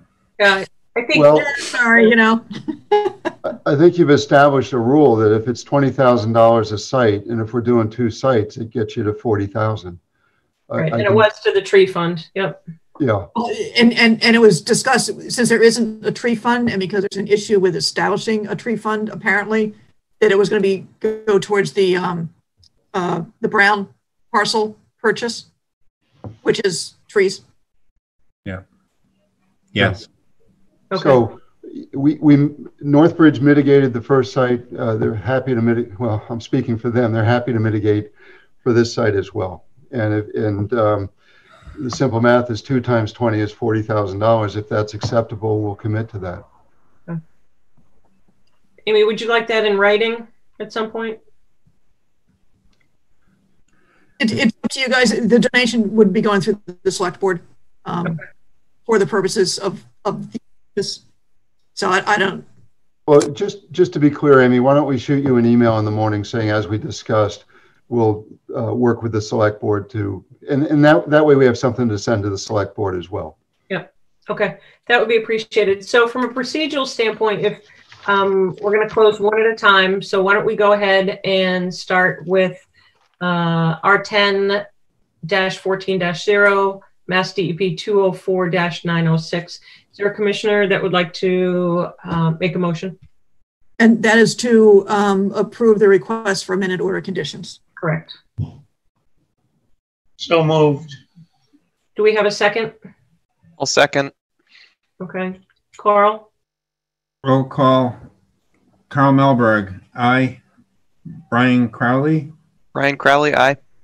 Kyle Maxfield? Kyle Maxfield, aye. Andrew Samarco? Andrew Samarco, aye. Sarah Seward? Sarah Seward, aye. James Pickard? James Pickard, aye. Julie Rupp? Julie Rupp, aye. It's unanimous. Okay. Then moving on to also known 153 Taylor Street, R10-14-1, Mass DEP 204-917. Do we have a motion? So moved. Do we have a second? Second. Okay, Carl? Roll call.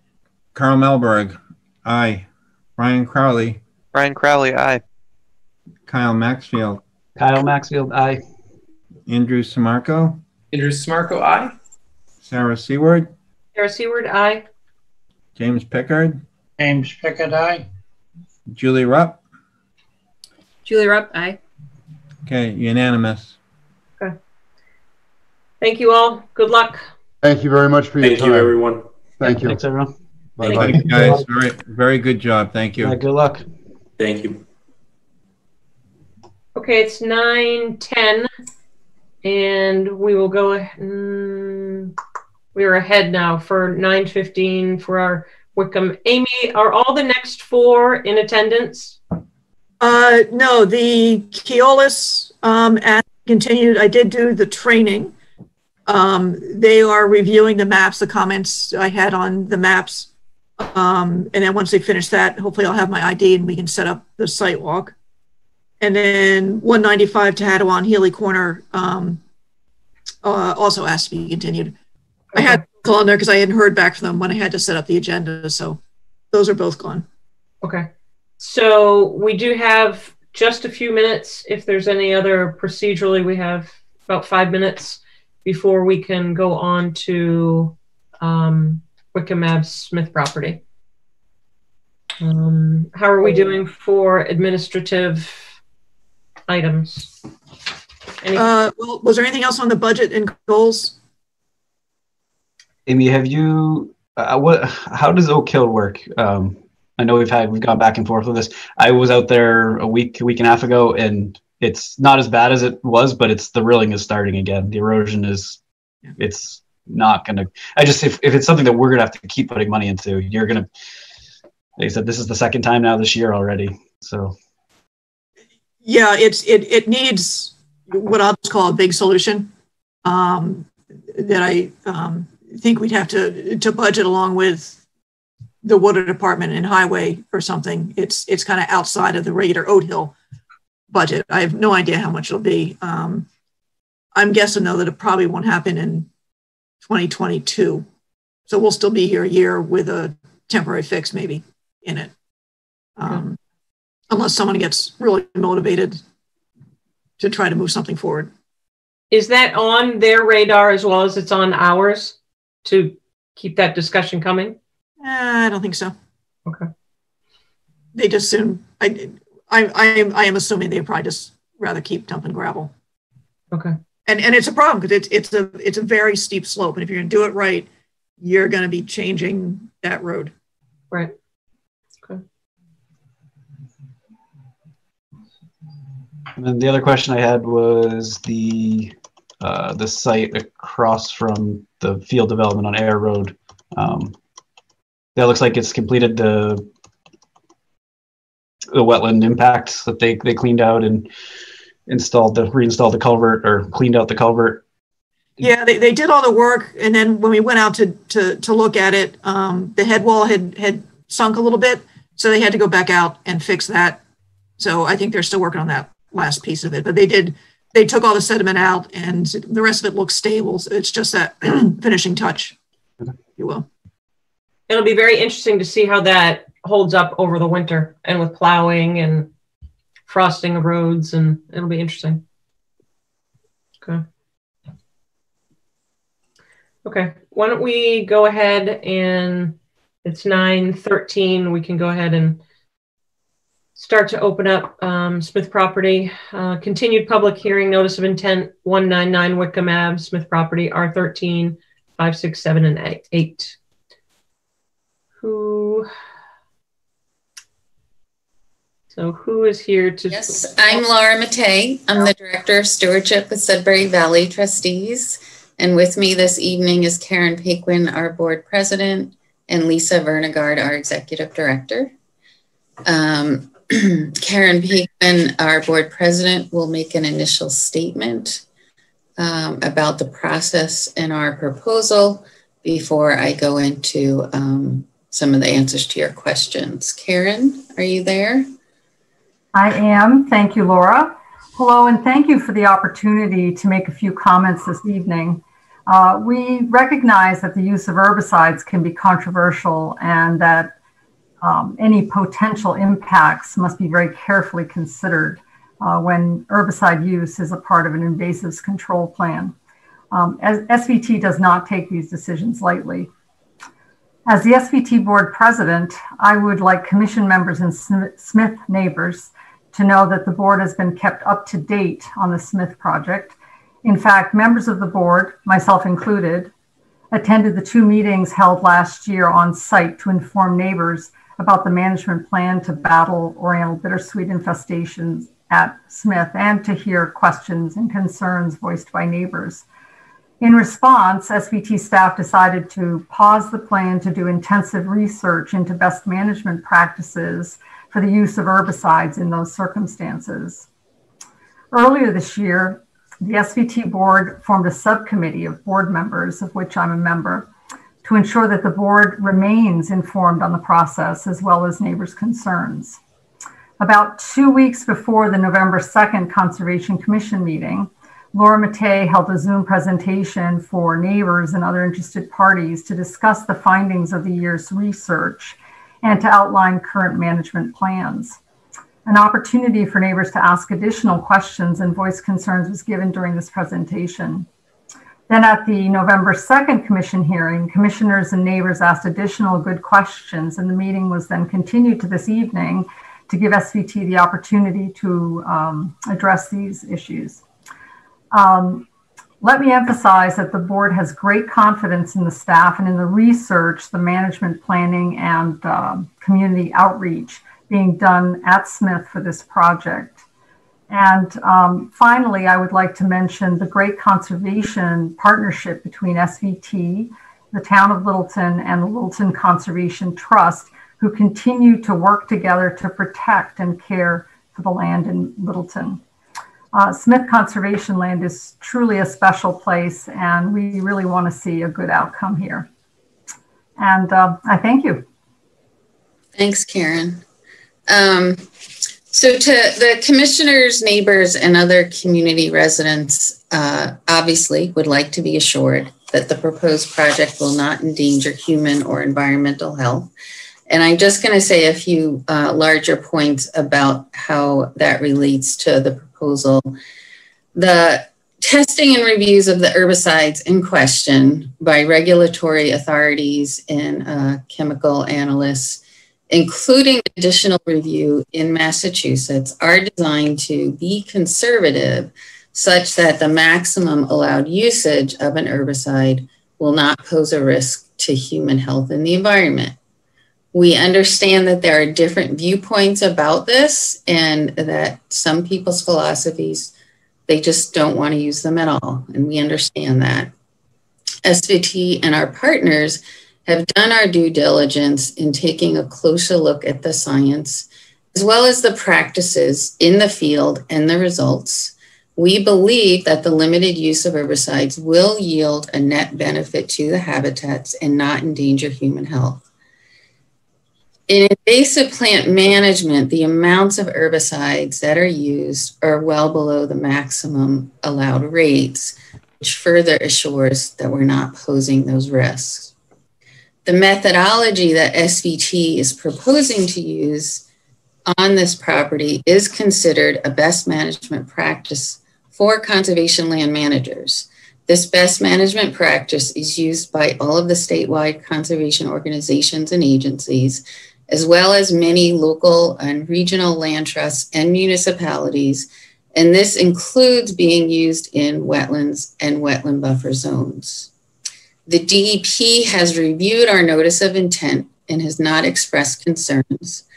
The Massachusetts Natural Heritage and Endangered Species Program has formally approved the management plan at the site, which supports rare species. I will share my screen to show you the updated map.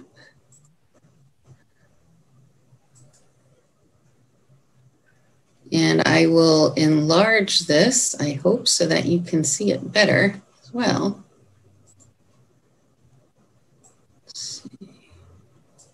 Okay, that brings us in a little bit closer. So the eastern half of our property, starting more or less here. Can you see my cursor? Yep. Yep. Going in this direction is about 26 acres. The portions of that actually have bittersweet on them is about 22 acres. So these acres in this area in here around this vernal pool, this patch here, the sugar maple stand, and this knoll over here, amazingly enough, do not have bittersweet. So the area across which we may use herbicides is 18 acres. In the first year, we will only be treating 12 acres. That's unit 1, 2, and some of the larger stems in 5. We proposed a cut and paint methodology followed by a backpack foliar spray only to patches of low-growing bittersweet. The spray application will occur not more than 3 times, once each year after the initial cut and paint. We have designated 3.5 acres that we will not use herbicides on, that will be mechanical only treatment. Those areas include the 125-foot buffers around residential wells, here. It also includes some additional residential activity buffers, and it includes also the western margin of our invasive management area. We are also proposing additionally a modification for the management within the 50-foot buffer zone from the wetlands. So we will not spray in that 50-foot buffer. That's our proposal. We would do the cut and paint and then use mechanical manual removal techniques. And then the commission had questions about the areas within the buffer zones. So along the Beaverbrook marshes to the east, the total within the 100-foot buffer area is 4.6 acres. The total within the 100-foot buffer that's in units 1 and 2 is 3.8 acres. Then within the 50-foot buffer along here, this whole area is about 2.3 acres. To the west of Whitcomb Avenue, the area within the 100-foot buffer area is 1.2 acres.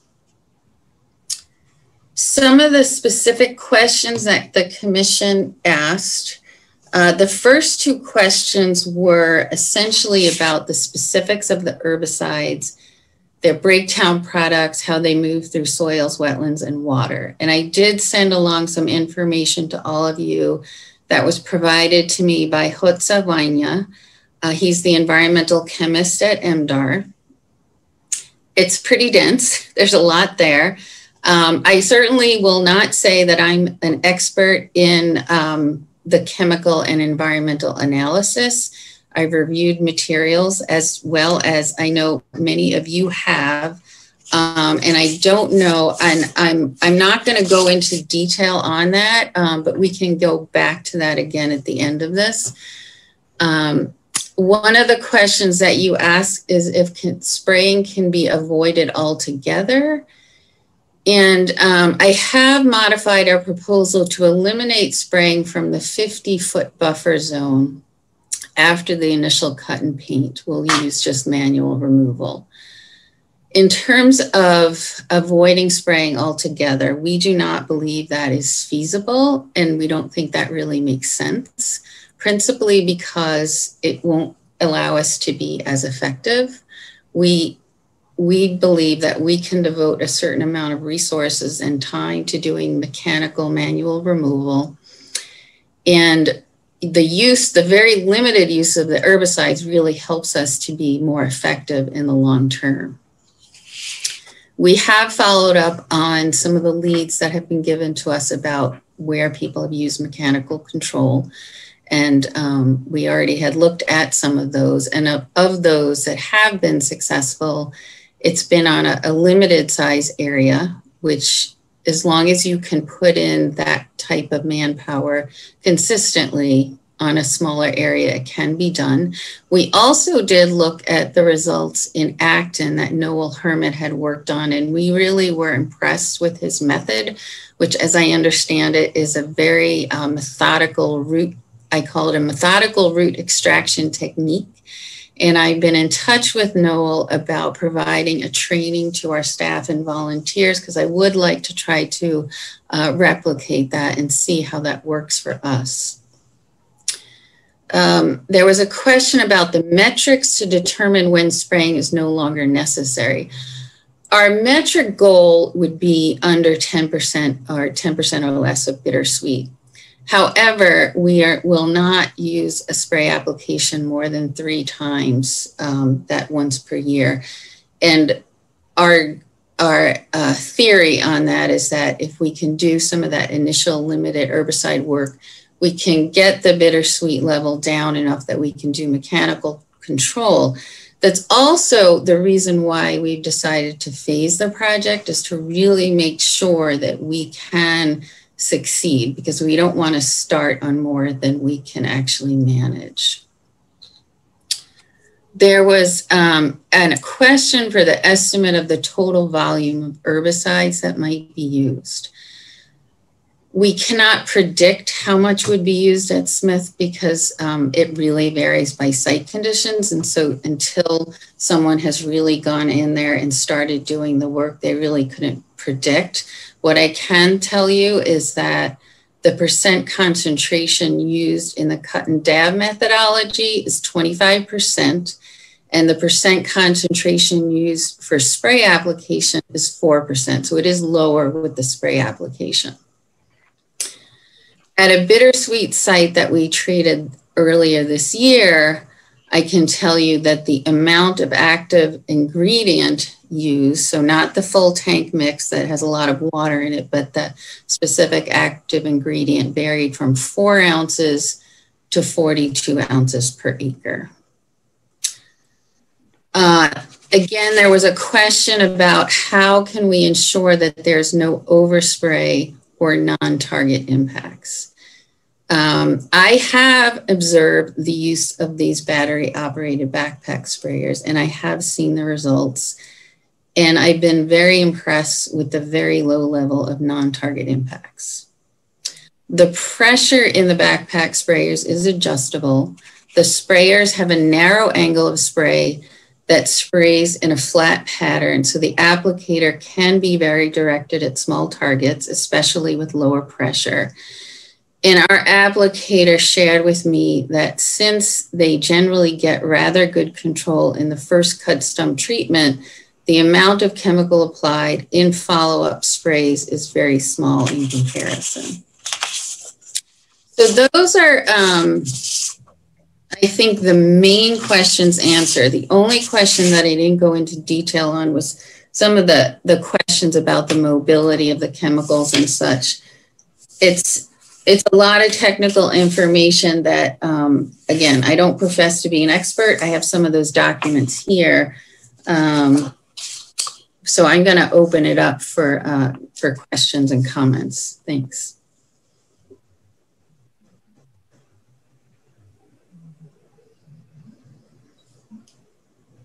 Let's go ahead and start with commissioners if they have any specific questions for Laura.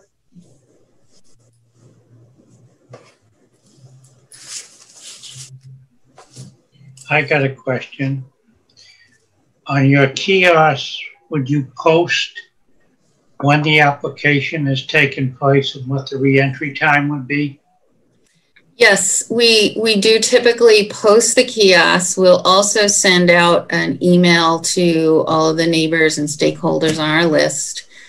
The spray, even just the stump, will dry within a half an hour approximately. So what we'll do is on the day of the application, we advise people that it's happening. We'll typically just close the trail, especially here, because that's very doable. It's just easier that way, you know, and then the next day it's perfectly safe for people to be using the trails.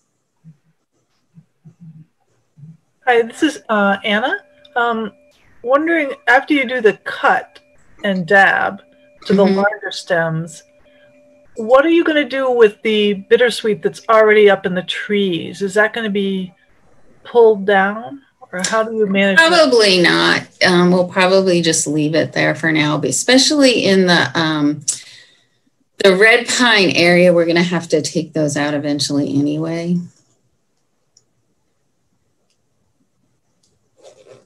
It dies and it hangs there. It might not look that nice at first, but.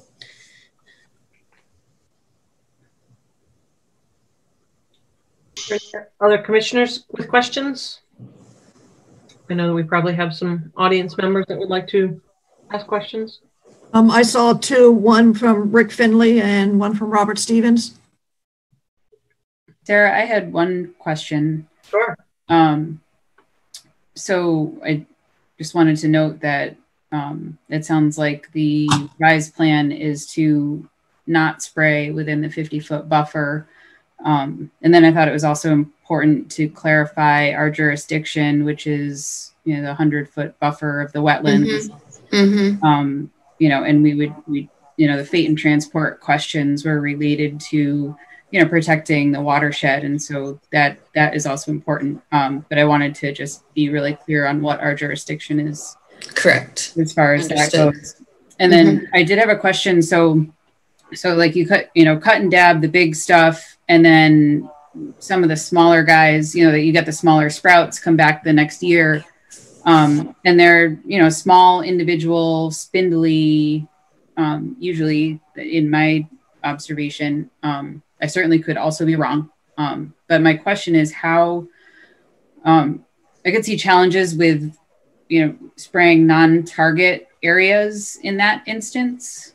And so I guess I have concerns with more so with the subsequent non-target herbicide application for like the smaller regrowth.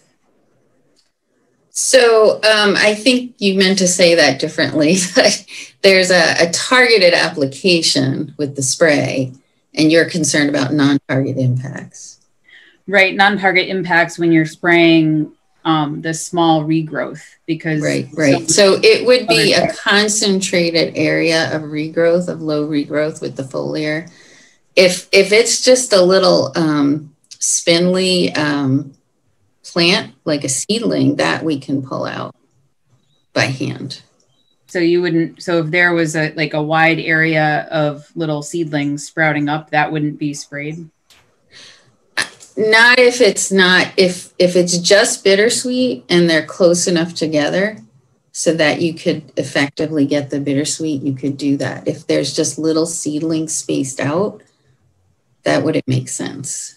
Okay, so you wouldn't, that was my question. You wouldn't plant. Yeah, and I think, you know, when you see what it actually looks like afterward on these kind of areas, I think it would be more apparent. If they're just little seedlings, then those are pluckable.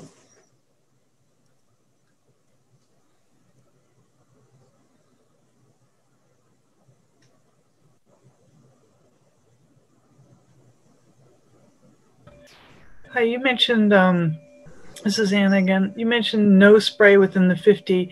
You also mentioned something about from the 50 to the 100. Could you clarify again what is going to happen between the 50 and the 100 line? The 50 and the 100 would be the protocol of the cut and paint followed by the limited spray. So there's nothing different between the 50 and the 100 as you would elsewhere outside of the 100? Correct. Unless the commission said they didn't want us to do that.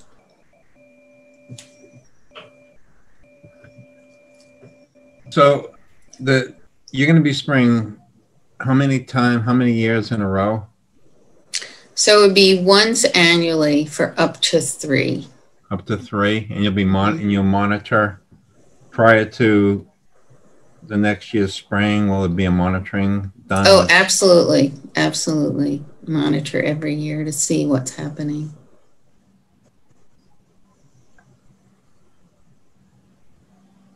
And it may be that we only need to do 2, but I couldn't say until we can see how it works. So would that monitoring report come to the Conservation Commission? Yes, definitely. I would put together an annual report to share with you and neighbors and other stakeholders. And Laura, that is different from what we heard last time, I think, or at least from what I recall last time, the 3-year limit. What's different? That there's a 3-year limit on the spraying versus in perpetuity spraying. I don't think I ever said in perpetuity, but yeah, that might have been what the neighbor said. Right. I think we discussed a 3-year. I'm encouraged to hear that there will be opportunity for, it seems like a lot more monitoring, that if we don't have to spray, that we will go back to hand removal as well. So I think that discussion is better guided than in the past. Okay. Any other commissioners have any questions? If not, I'd like to open it up. Amy, you said that there are some questions or hands raised. Rick? I've got one question. So Area 4 is not part of this notice of intent? That's a good question. Maybe I should share that again. Hold on one second. Sorry, just as you. I was trying to figure out how to keep sharing the map, but be able to see more people. Yeah, you can't really. No, I don't know what's going on here. No, sorry. Oh, wait, there we go. Sorry. So area 4, that's a good question because depending on what happens in 1, 2, I'm not sure when we'd start on 4. But I think it would make sense, at least for now, to include it. If we don't get to it, you don't get to it, but at least it's included. Laura, have there been any maps produced that show kind of the density of bittersweet growth and where the real problem areas are? Well, what I can tell you, I've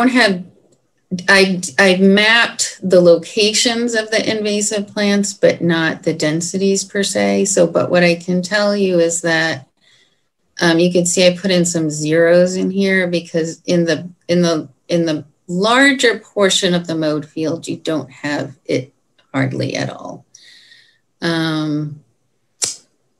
There's some really denser areas in 2 all along in this area in here. This is pretty bad.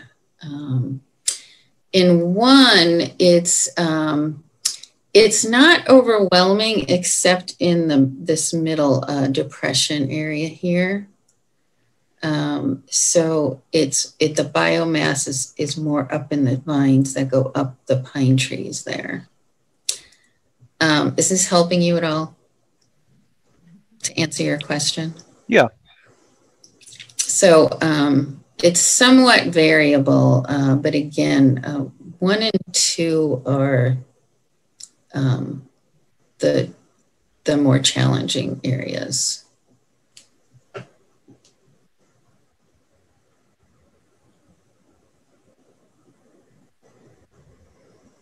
Okay, so let's carry on with discussion. Amy, coming back to you. So I think I got 3. Rick Finley. Okay, let's go ahead and start with Rick if you'd like to unmute and. Assuming he still wants to say something. Hi, going back to area 4, I think there are significant large vines that would respond well to a cut and paint situation on the edges back. Mm-hmm. So I would keep that. I would definitely keep that in, and then you could probably go to manual right after that. Okay. I just wanted to express the support of the Conservation Trust. Reiterate that. Laura, I think you're doing a wonderful job, and really appreciate it. We've been involved in trying to clean up areas like Cloverdale and other areas in town.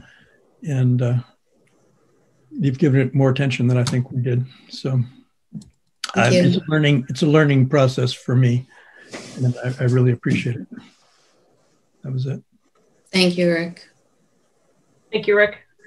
Amy, others in queue? Robert Stevens.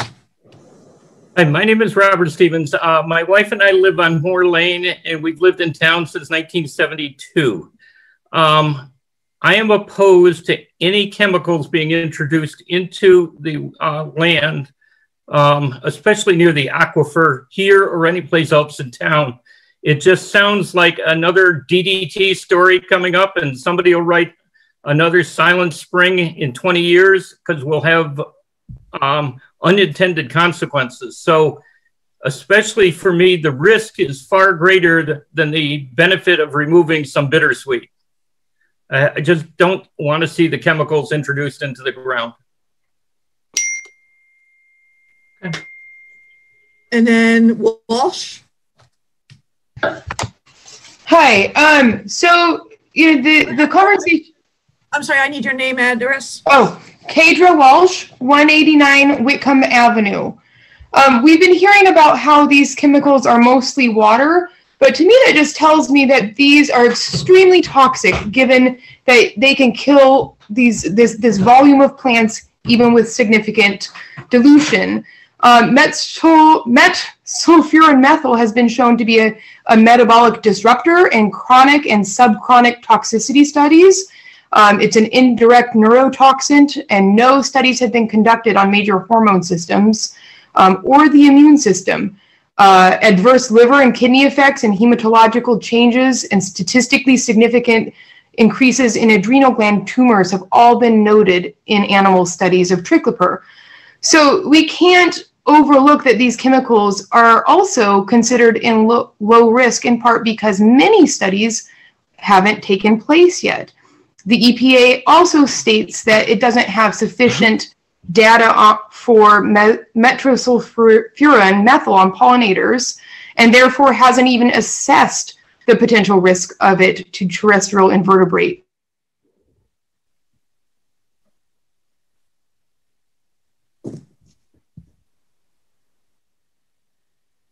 Thank you. I think we have a sound issue again. Oh, you do.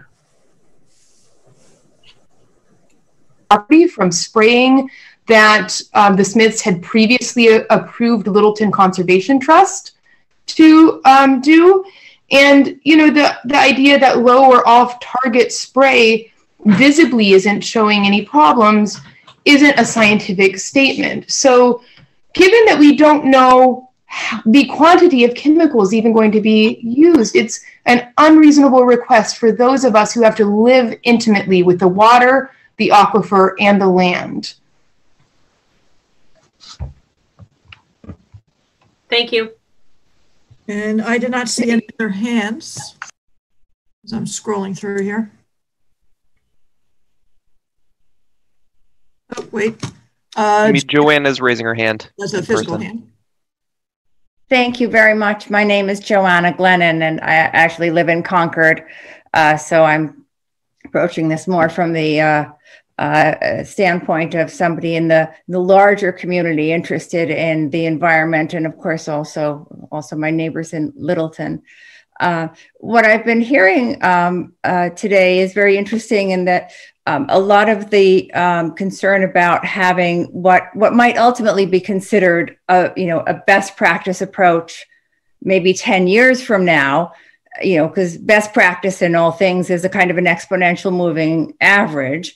Hand pulling might be soon considered to be a best practice, but it was considered to be difficult in this case because of 26 acres. But now it is more clear that the 26 acres, when you look at the intensity of the problem, is, at first you were going to approach 12 acres, and now it's actually parcel 2 and parts of parcel 1 that are most intensely affected. And it does really raise the question as to whether it might be overall a more logical decision from the human health and the conservation standpoint to start with something that is going to have a lesser impact on the community, especially because the range of product used, 4 ounces sounds like very little, 4 ounces an acre, but it could be a multiple of 10 times that, right? 4 ounces to 42 ounces is a big range. And if you started on that 3-year program with a very intense program of pulling in those most affected areas, especially where the biomass is, up in the trees, right? So if you cut it off, there you solve that.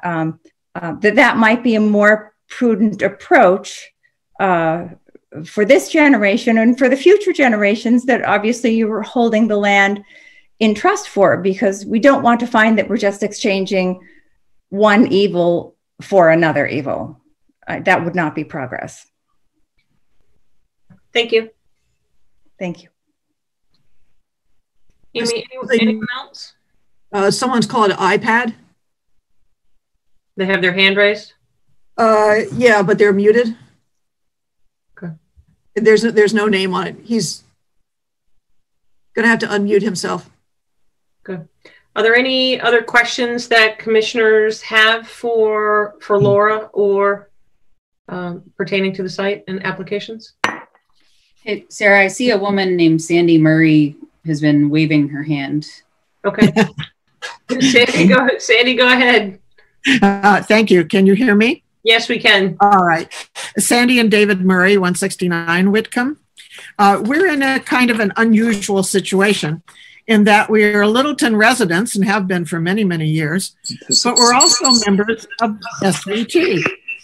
And we have been very, very appreciative and we positive about the way SVT has managed its properties, particularly the Smith property that we were so interested in until now. What has happened is that I appreciate all of Laura's maps and everything else. I think she's done an amazing job. The 100-foot buffer zone is what I have a question about.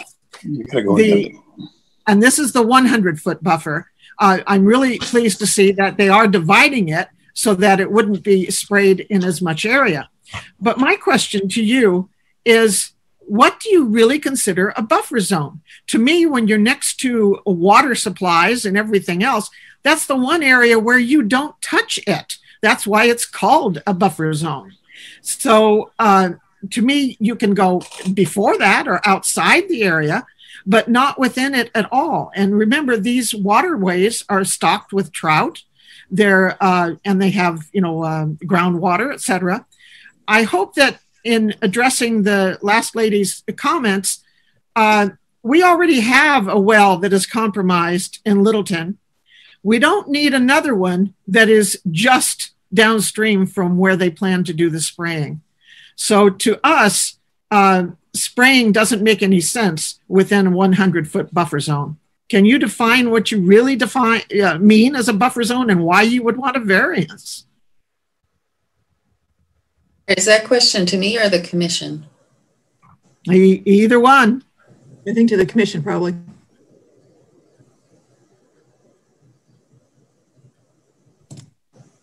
So I guess I'll take the question since I referenced our jurisdictional area and the buffer zone. And so the 100-foot buffer zone is the jurisdictional area that is designated by the state of Massachusetts Wetlands Protection Act to be the area of influence for wetlands or waterways.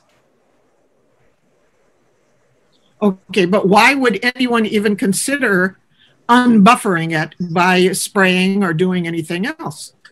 So that people develop in the buffer zone, and that's what we most often see. And you can conduct activities in the buffer zone, and it's basically your boundary that says, hey, wait a minute, we need to do more evaluation to determine what impacts there may be, and then the risk benefit.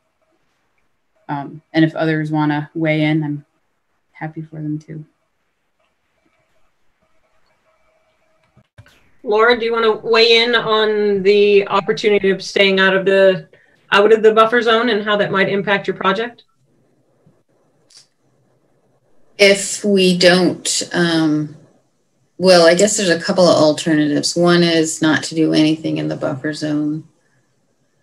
2 is to possibly attempt mechanical only in the buffer zone, which I would be concerned about. 3 is cut and dab.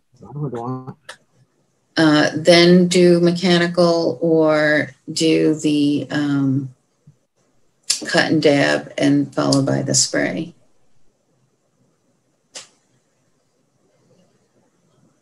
But all within that buffer zone, now you're adding all the chemicals within the buffer zone that we wanted to avoid. So it's our understanding, again, I realize that people are disputing this, but it's our understanding that these are approved for sensitive areas. So I backed off of the 50 feet, and if the commission says they really think we shouldn't do anything in there at all, then I will have to do it that way. Can I say one thing? I'll say Mr. Oh, sorry. Sorry. Rick Finley, if I could say, we haven't talked too much about half-lives, and the half-life of these herbicides is fairly short, and it's not going to exist in the soils in a couple of years, essentially. So it's a couple of years. It's a couple of years. A couple of years. Yes, it may be sitting there, but it's going to disappear. It's going to be gone. What does it break down to? It doesn't vaporize. It breaks down to nothing. Nothing breaks down to nothing. No, no, not at all. You have chemists here in this group. You know? Yes, it basically. Can you speak to the half-lives, Laura? They break down into the different daughter products. There's a certain mobility for some of those. What are the daughter products? For triclopyr, it's triclopyr acid, is my understanding. But I think what Rick was trying to say is that there's a certain amount that gets absorbed by the plants. There's a certain amount that's in the soil near where it goes through the roots in the plants. And then there's another certain amount that will go through. And again, none of us are the chemical analysts on these, so it's going to be, we have to look at those studies that were done to see, is this a risk or not? Can I make a quick comment? This is Jesse Walsh, 189 Whitcomb Ave. Yes, go ahead. I was looking over the EPA document on product registration for triclopyr, and there are concerns around triclopyr remaining persistent even after composting, even after passing through the intestinal tract of an animal that has consumed plant matter that is treated with triclopyr, and that compost has herbicidal qualities. And this was this was among the materials that Laura posted for us to read. Also among those materials was a recommendation that it not be sprayed within 1,000 feet of bees. Anyone keeping bees? And we keep bees. And also with regard to like direct spraying, if 10 miles per hour, if wind is blowing 10 miles per hour, any water droplet that enters that wind is traveling 14.6 feet per second. And so if you put water droplets into that air, I don't think you're going to be hitting just the leaves, because I don't think we're talking about plants quite that size. Also, it was mentioned last meeting that the area is flat, but there's actually a 40-foot drop in elevation from Whitcomb Ave down to the wetlands. I wouldn't refer to that as flat. Also, if SBT has mechanical-only removal areas, why not just do that in the wetland buffer also? Like, why risk it? In the wetland, so anyways, in the cut and dab application, you're putting a higher concentration of more chemical on the stem of a plant that's going to be sucked down into the roots and be buried in the ground, and obviously mingle with the groundwater right next to a wetland. And if there's no sunlight hitting it, that affects the decomposition. And if it's persistent enough to be in compost, I don't think we want that there. And that's the end of my comment. Thank you. And the gentleman who couldn't get it was identified as iPad, I think, has his. This is Don Armstrong. I'm the iPad guy. It seems to me and I'm sorry, that we should have the water commissioners review this plan in the town of Littleton, because we've had problems in 2 wells in Littleton, and now the well that doesn't have problem, we're putting chemicals upstream from it. It just doesn't seem to make sense to me. From people that have water. Plus, I live on Moore Lane, and I have a well that gets impacted, but when there's a drought, so the cone of influence, it sucks water from a long distance to get well water. This is very dangerous, I think, for the water in Littleton.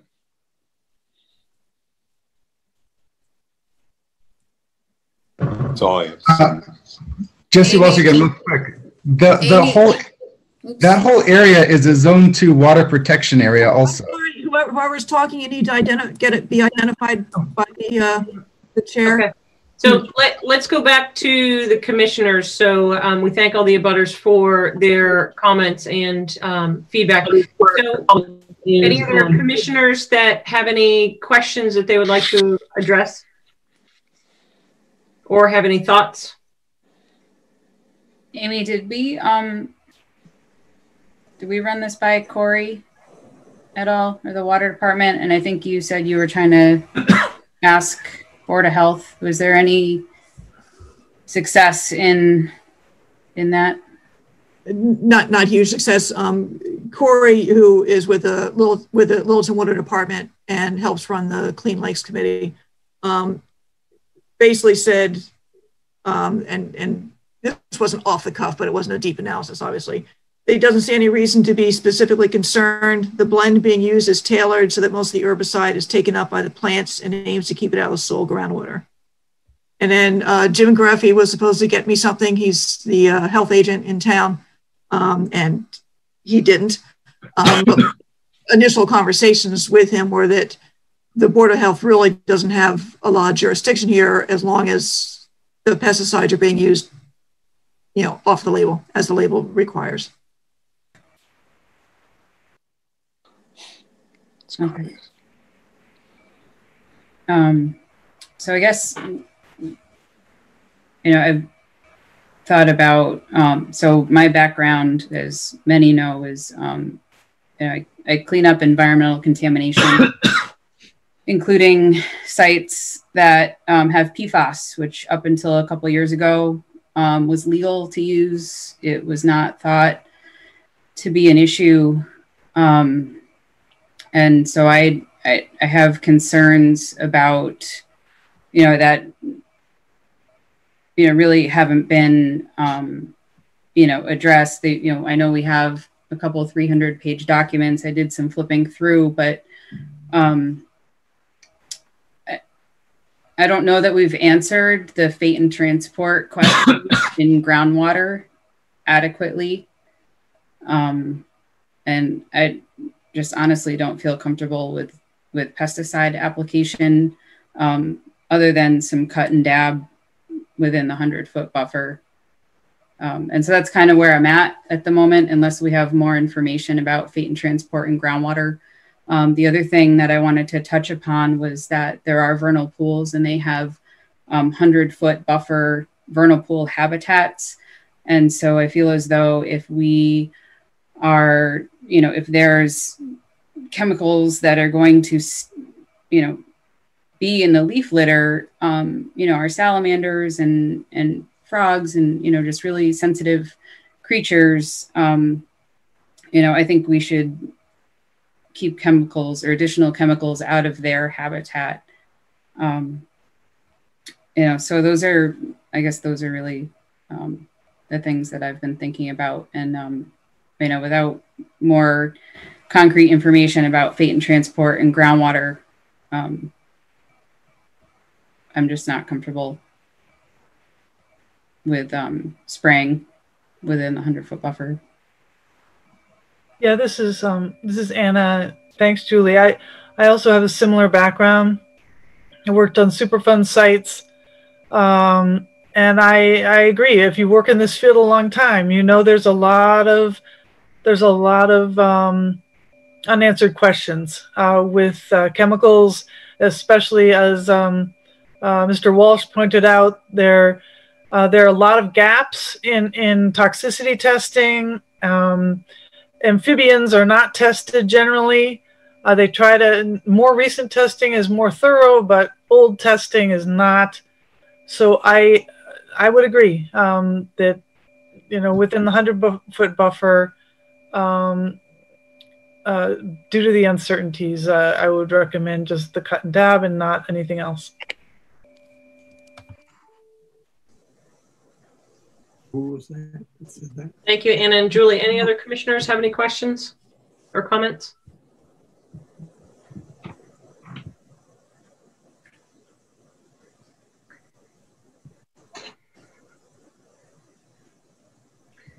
So I think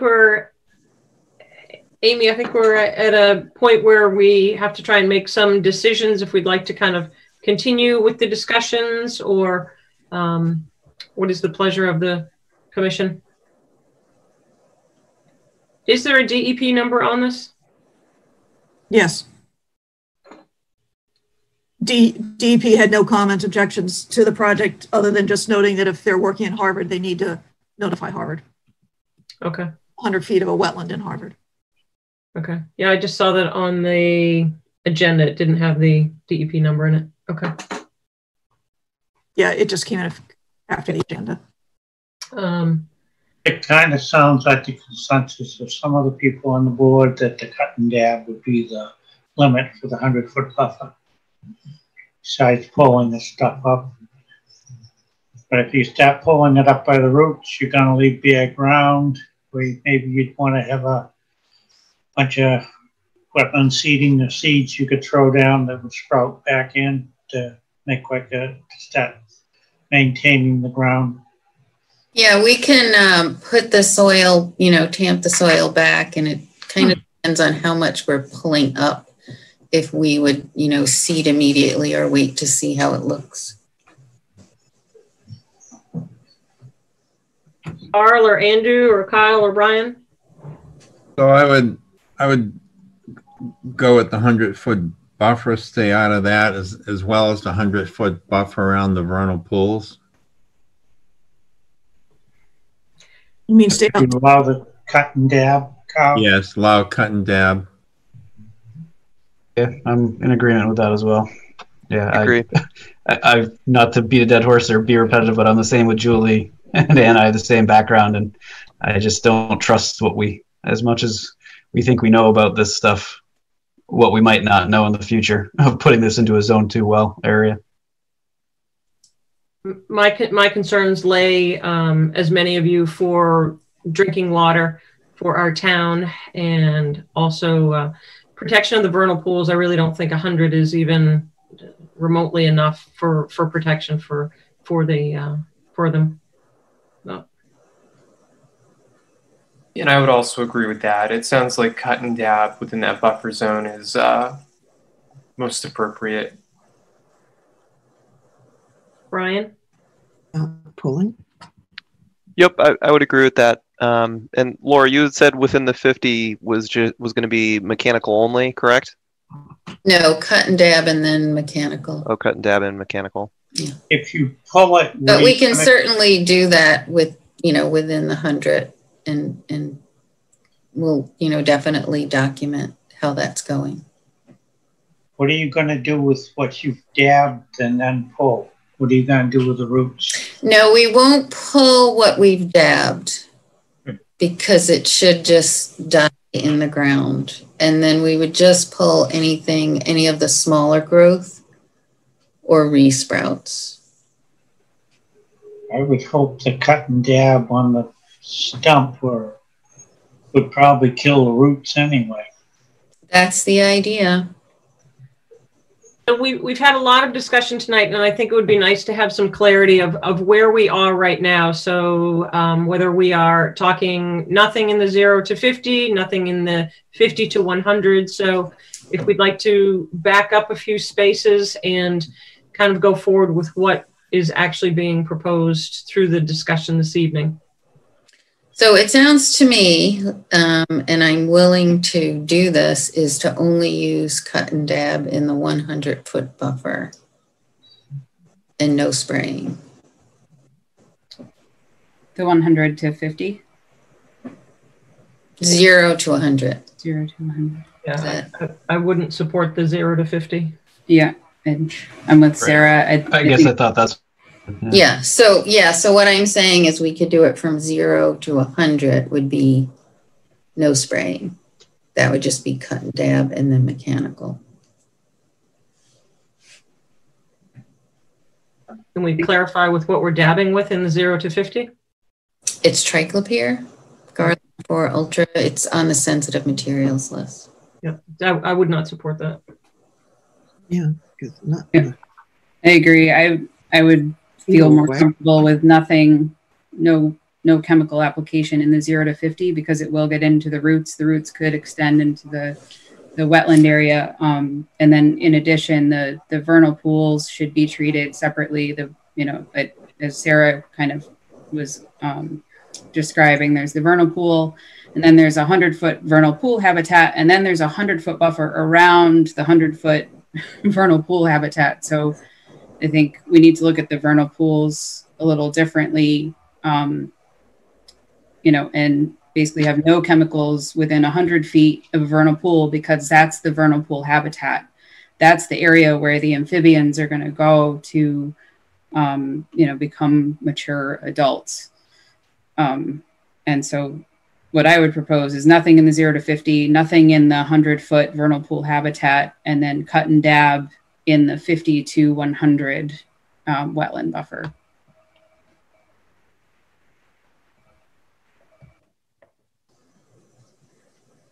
I would agree with Julie. Yeah. I agree with that as well. I agree. So are we talking a 200-foot buffer around the vernal or 100-foot buffer?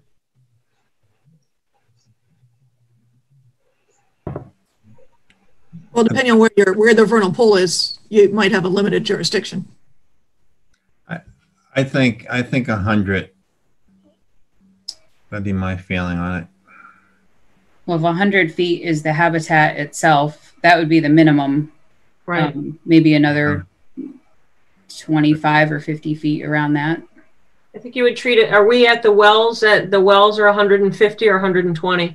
125. 25. Okay. So for consistency, I would at least like the vernals to be the same as a well. 125 foot from the vernal pool or from the vernal pool habitat? Habitat. So 225 from the vernal pool. Carl, you're saying that you're happy with just 100? Well, a lot of that's going to be outside jurisdiction. Right. Right. I am, but I'd be fine with the 125 for consistency. Are the vernals plotted on that last map that we were looking at, Laura? Yes, the wetland delineation is there for those pools. Okay. I've got to run, everybody. Have a good night. Thanks, Andrew. Okay. Night, Andrew. Bye, Andrew. Good night. I guess in my mind, I just thought to make clear we have this stated exactly what we're talking about, because we keep bouncing around a little bit. So our jurisdiction ends at 200 feet from the vernal pool, basically, right? Because it's the 100-foot habitat and then a 100-foot buffer. It depends where the vernal pool is. You mean like if it's not in Harvard? If the vernal pool is in the middle of uplands, you might not have jurisdiction at all. Right. Depending where the buffer zone is, you might not have that far of a reach. But I think SVT would probably be willing to honor it. But yeah, I mean, I would appeal to SVT and Laura have done some real heavy lifting and a lot of diligence in this effort. So I would just appeal to a best practices. I know they know the value of a vernal pool, whether it's within appropriate jurisdiction or not. So I guess I would ask to protect the vernal pool habitat and then at least 50 feet around the habitat line. And when you say habitat line, you mean the 100-foot buffer? So there's the vernal pool itself, the line of the vernal pool, and then the vernal pool habitat is 100 feet surrounding the vernal pool. At least. Right. The regulatory habitat is regular. Yeah. Okay, thank you. Right. So yeah, the intent is to protect the species, right? And and the insects that are going to feed the reptiles and amphibians, and so the intent is to protect it. Right. So I just wanted to make sure I understood what distances we were talking about. Exactly. I would ask for 150 to 200 from the edge of the vernal pool. Thank you.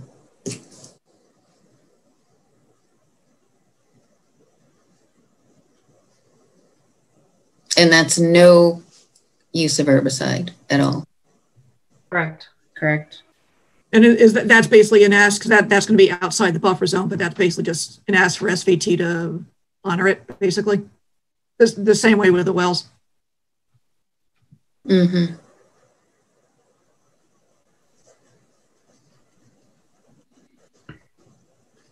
So Laura, I'm not sure that's a decision you can make on their behalf. So in the essence of time, I think we've had good dialogue tonight. If that I can make the decision, absolutely. Okay. Yes, I can. And I think I understand what you're saying. So Amy, do you want to provide those numbers precisely so we know if everyone is in agreement? I just froze, so I missed a Oops. So Laura, that would be you presenting that. So, okay, thank you. Yeah. I'll do that. So what I understand is from the edge of the wetland to the 100-foot buffer. No, wait. Yes. Again, the edge of the wetland to the 50 feet would be no, from the Beaverbrook marshes, is no use of herbicides at all. From 50 feet to 100 is cut and dab only on the Beaverbrook marshes side. And then for the vernal pool wetlands, I think you said no use of herbicide 200 feet from the edge of the vernal pool? 125, wasn't it? No, 200. 200. And with mechanical being a possibility in all those areas. That's what we'll try. So as a point of order, is that being what is being presented and you would like the commission to vote on that, or? Yeah, because otherwise, I mean, I think that's what I understand that you would be interested in approving. And I would like to move forward with something, so. Well, we need something to either yay or nay on, so we. That's what you would now, so that is the modified proposal, what I just said. Okay, correct. So Thank now you. we would ask commissioners what their feeling is in support of that or not. And if you did not have support, then you could continue to have dialogue, because you're not, you could take a straw poll right now and not close it. James, what would you like to do? It sounds reasonable, anything that's within our jurisdiction. I thought there was concerns about putting any herbicide, pesticide within the 100-foot buffer at all. The whole conversation that we just went through with Julie was no cutting and painting within the buffer zone at all. But did I miss something? You're correct, and that's why I thought we would take the straw poll, because I think we're very split right now, because I think that was part of the discussion, Kyle. You're correct. I thought Julie. But that's not what SVT is presenting. Correct. All right, so let me switch it because I misunderstood then. So no. That's what I was afraid of. I kind of just want to be able to close it and move on. So as I understand it, no herbicides within the 100-foot. Is that what you were thinking, Kyle? That is what, Kyle. That's my preference. Yeah.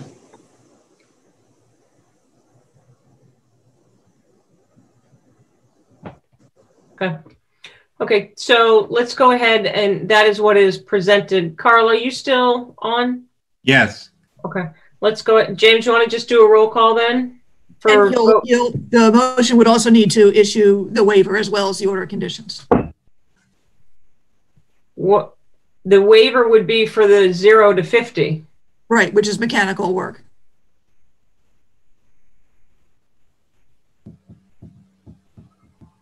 Okay.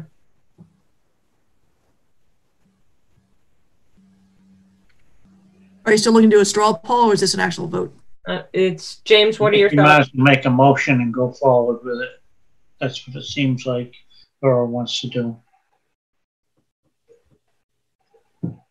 Okay. Do we have someone that would like to make a motion or follow Laura's motion? I'd like to make a motion to move forward with what has been discussed as far as the 100-foot with no chemicals. And they would also be allowed to use the mechanical within the, up to the, in the first 100 feet. I think I may be screwed up on that a little bit, but you got to do something in that 50-foot buffer too, if you're trying to get that stuff out of there. Okay. Do we have a second? I'll second. I think you have to add the vernal pool bit though. That includes 200 feet. It was, I think what James was doing was reiterating what Laura had said. So we would go by what Laura had said a few minutes prior with the 200 feet with the vernal and then the protection of the wells as well. The 125 or 120 with the wells. Well, the wells are outside your jurisdiction anyway. They all, oh, I thought one was closer. Okay. But that is what's on there. But yeah, so the wells are 125. Might as well just state it too. Right.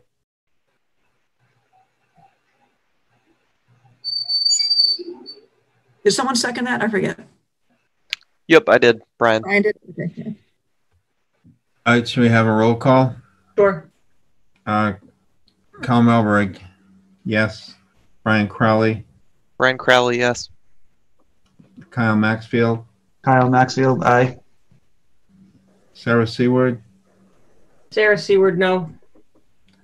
James Pickard. Aye. James Pickard, yes. Julie Rupp. Julie Rupp, aye. Okay. So 5-1, the order conditions issued. Yep. Okay. Thank you, everyone, for your discussion. Thank you, Laura. Thank you. Thanks very you, Laura. much. Yep. Okay. Okay. Last hearing of the evening is notice of intent 80 Air Road. We do not have the number R15-21-0. Construction of new silos, restoration of railroad siding, and construction of rail car storage area, and 3 new groundwater monitoring wells. Kevin, are you here? Yeah, hold on a second. Okay. Yep. So yeah, continued from November 2nd. The commission had asked for some additional documentation, some maintenance records. I think we got, what the site manager has for records. I think I sent that over to Amy, I think earlier today. Hopefully everybody got a chance to look at it. Honestly, there probably wasn't much to look at. Not very extensive, but again, that's what they had. And then, based on the site walks that we had with, I think, most of the commissioners between Friday and today, there are just a number of comments, I guess, that I heard, seemingly mostly regarded to, the site operations, storage of materials and kind of maintenance activities, especially related to the stormwater management facilities. So, I guess I'd just like to kind of, actually, Amy, you had mentioned on, I think it was Friday, you had pointed out just some of the accumulated sand kind of in the parking lot area. I saw them while we were out there today. Looked like they were at least starting to get into cleaning that up, getting that out of there. I don't know exactly how far they got, but So I'd just like to, I guess, hear from the commissioners, kind of what some of the, I guess, specific concerns are. I'm sorry, can you hang on 1 second? I'm not sure who UUBBWW is who just got admitted. I have no idea who that is.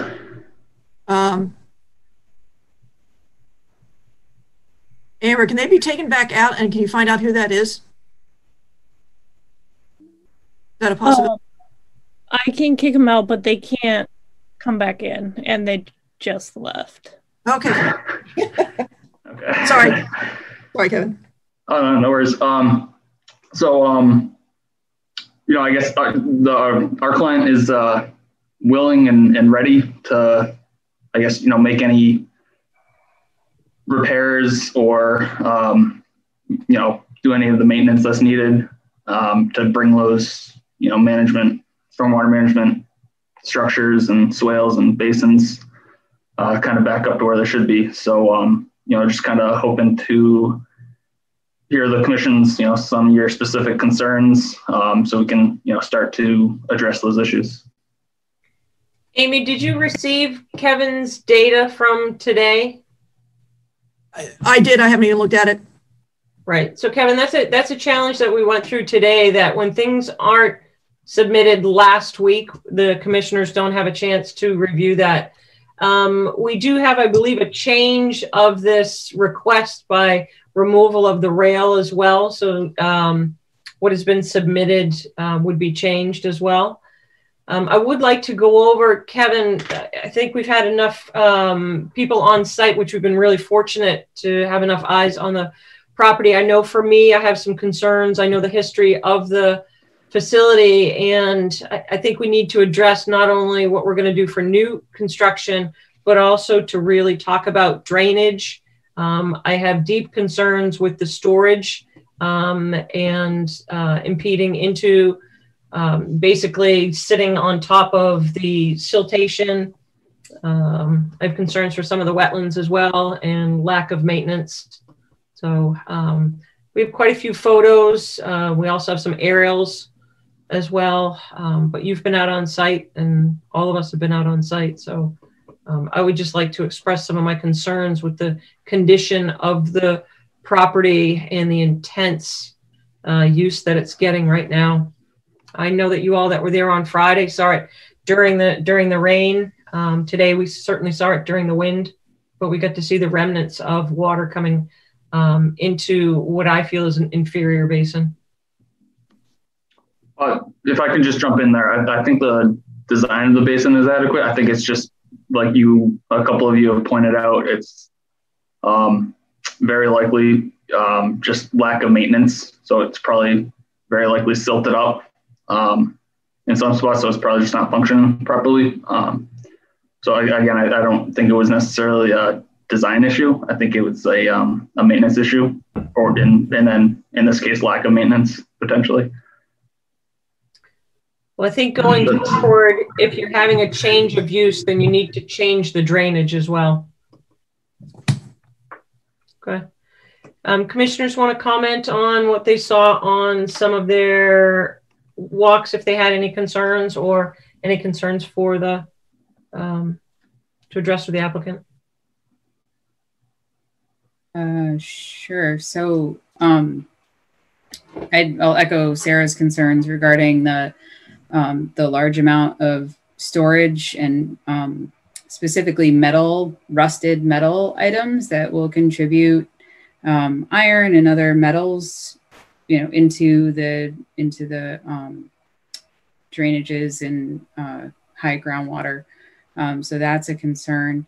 And then I also observed, so on our way out, we observed a couple cement trucks being loaded by that hopper, which was really neat to see. I was actually surprised it was as neat as it was. I expected to see more dust. So that's a good thing. And then I saw it drive forward to an area where there's a depression, and then the truck got very much sprayed down for several minutes. And so I was wondering, where does that water go?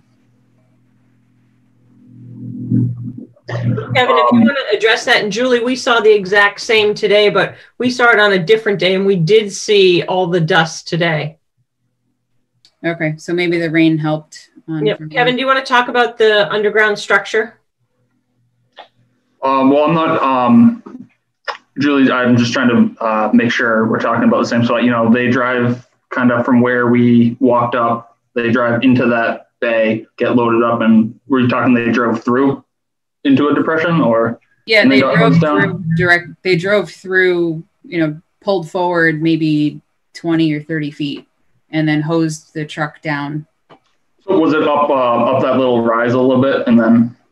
Yeah, it was up against the little wall that's there. Yeah, the alcove. Yeah, so that's the intended, that's what they're supposed to do in that area, and all that runoff runs towards that wall, gets captured, and then it's pumped back up into the plant to be used in the concrete mixtures. So all that's not running off anywhere, all that's being captured and recycled and used in the concrete plant. Okay.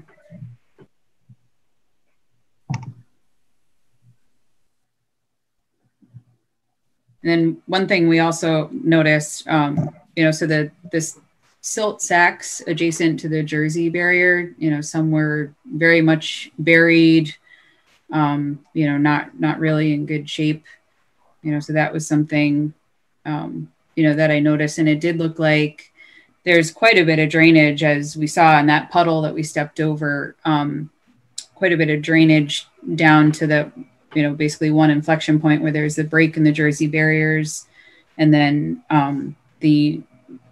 there's a detention basin right after that. And it looked like there was definitely some breakthrough happening. I don't know if it was underneath or over, but it seems like there's some breakthrough of silt happening there. And then the detention basin itself, the color, there was a lot of silt for the amount of rain, which wasn't much at that point in the day. It just really looked very, very silted in. So I'm just concerned that there's, you know, concrete dust or, you know, other things making it in there that, you know, are not impacting the environment well. You know, concrete has a high pH. You can get really high pH water if you have, you know, concrete kind of sitting there. So there are just some concerns around that. And I don't know if I didn't get a chance to look very closely. I did skim through what you sent, but I didn't know if there was any pH data on any of the samples, or if you sample that basin, or, you know, so if you could speak to some of those, that would help. Yeah. So as far as, you know, sampling, you know, for pH, I don't know if they do any of that. I'll definitely look into it. I do know it seems like they have a NIPD's permit. From what I could find out, it looks like the last inspection was 2016. I'm still trying to find out a little bit more exactly, you know, what that inspection entailed, and, you know, if there was a report or anything that went with it, or who it was even submitted to. So, you know, I can certainly try and find out more about, you know, the pH and if there's sampling going on. Kevin, do you know when the silo was completed? Sorry. When was the silo completed? The batch plant? Right. Sorry. Yep. I know it was before the commission in 2016. So obviously since then, I don't know exactly when. Okay. I don't know if it was, you know, built right after, or if they waited a little while. So I was curious when if that report was submitted after completion of the construction or not. So I do have to say that, and Brian and Kyle can probably attest to this as well, we saw multiple breaches through erosion control and barriers today, for sure. And we also have a section in the bank that's undermined tremendously into the pond, and there was a tremendous amount of siltation today. Yeah, so just to address the rest of Julie's comments that kind of mirrored some of those, you know, we're here to, kind of find the remedies for some of those issues. There are, definitely some issues out there. So yeah, we can definitely have them kind of reset those Jersey barriers, shore up the diversion channels that are supposed to be directing the stormwater where they're supposed to go. The detention basin, we can work to come up with a plan to, hopefully, I guess, drain, dewater, remove the sediment from that. We'll try and put something together, I guess, to address that issue. And then the silt sacks. I know that's one of those things in their maintenance records. And talking with the site manager, it sounds like they do check those and replace those periodically. As you can see, they do get a lot of use out there. A lot of siltation running off into them, so it could just be time to replace those anyways. But that's something we can definitely have them, do more frequently if needed. Okay, because I did not have an opportunity to see what was submitted, can you tell us what's been going on for, maintenance in the last, say, year, 2, 3 years? Like, when was the last time the silt sacks were inspected? That report shows them being replaced on the 11th, Sarah, which is a little concerning to me. If they were replaced on the 11th and then you observed them when? Friday?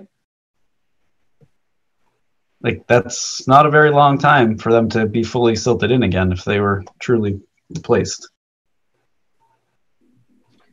Right. So one thing I'd like to bring up, Kevin, which is more kind of from an immediate standpoint, is site control.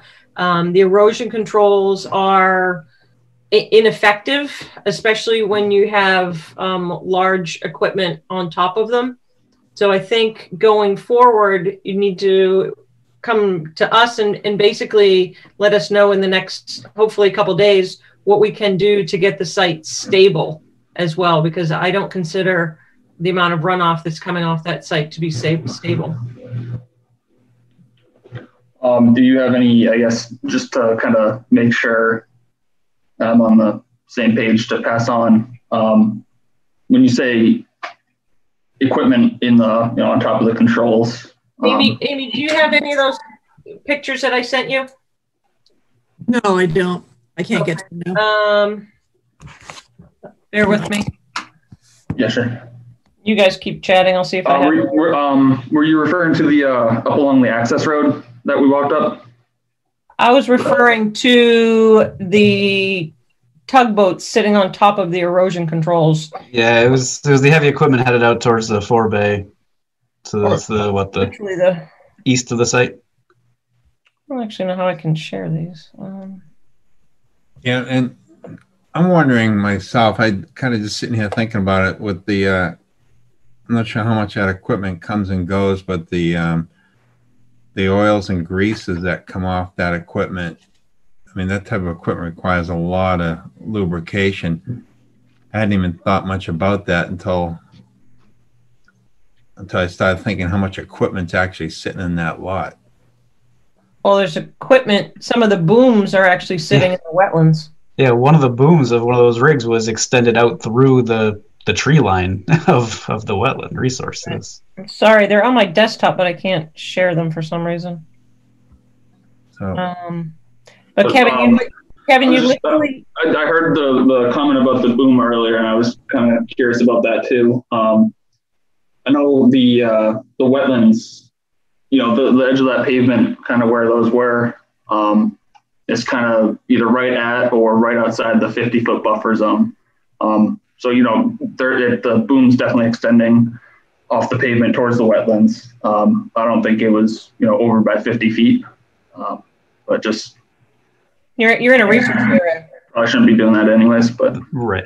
I mean, yeah. Fair. Yeah, it might not have extended past the flags. It's not, in the wetlands, but certainly going towards it.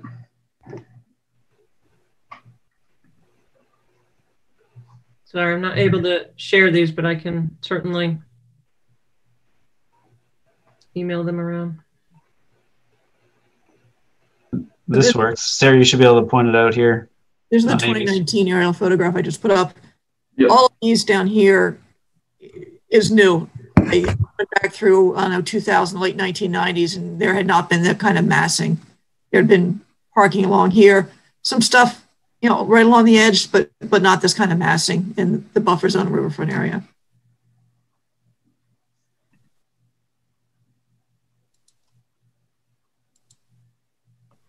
So I guess just to kind of address some of those concerns, I guess would the commission want to see that equipment, you know, moved outside that area? Is that? Kevin, I think at the very least, at least move the equipment off of the erosion controls that are in place back there. Sure. Well, and also going back to the rust and the mobilization of, you know, just small particles that, you know, may carry metals into the wetlands. You know, that very well may be causing an impact.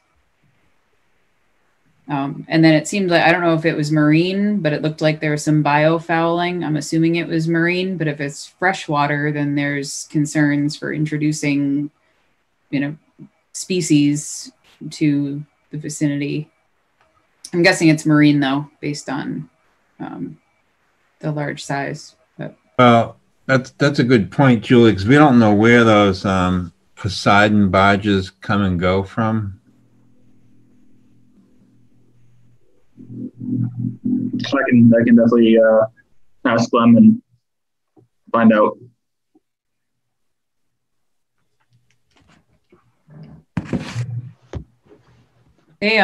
So I assume you want those barges at least 10 feet off the erosion controls so you can get in there and sweep. Right. It's not just the barges. On the far end, closer to the rail, you have the pontoons that are literally on top of the surveying stakes. When we first walked in and we went all the way to the right, when we walked through, they're literally on top of the erosion control. So they're leaning, so that they actually are your erosion control, but you're leaching. So they're all metal. Sorry, where are you talking about? To the right? Correct. Past, over towards your batching. When we first came in, keep going, Amy, further. Yep, keep going up in that corner where Amy is. Your cursor's now that whole area. Yeah, kind of down along the access road. Yeah, it was all the big metal studs for their barges. They just strewn about there. Yeah. So I think from a consistency standpoint, they need to. I would say, I would love for them not to stockpile anything within 10 feet of the erosion control at minimum, and refresh the whole erosion line to start.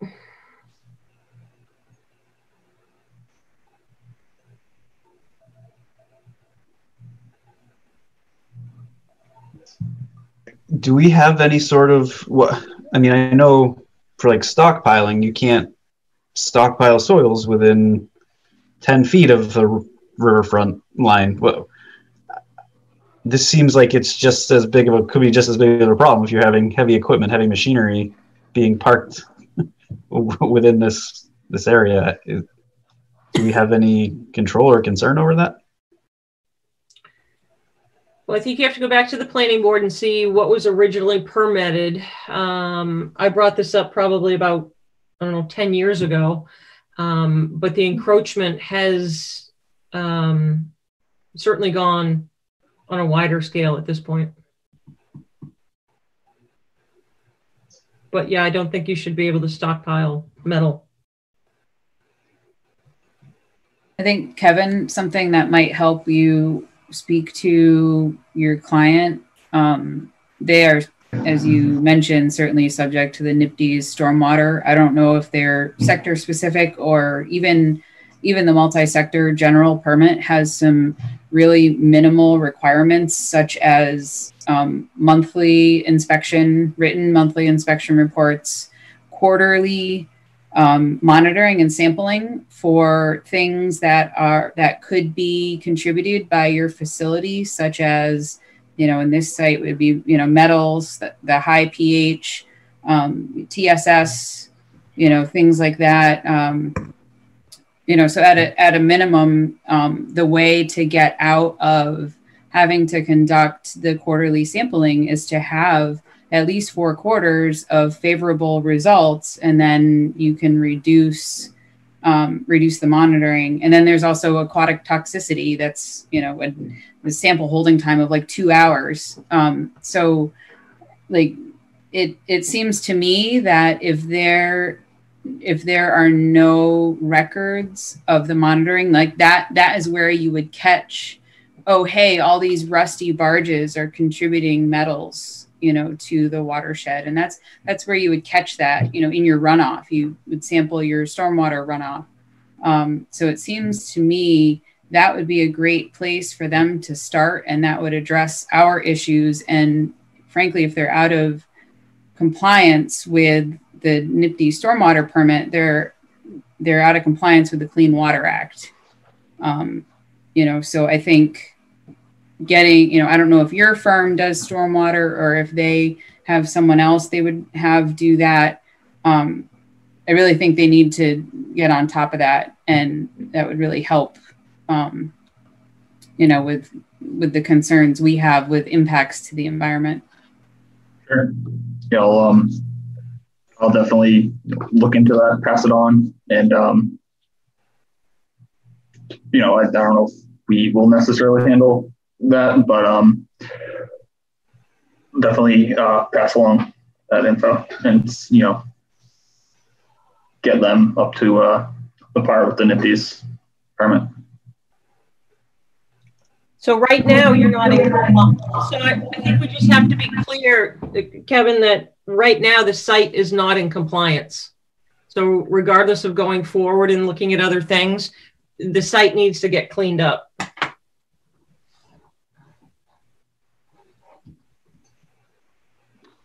Understood. So we meet again on November 30th. What would the commissioners like for feedback in terms of what's going to go on in terms of monitoring, cleaning, sweeping, basically everything that should be in the report from 2016?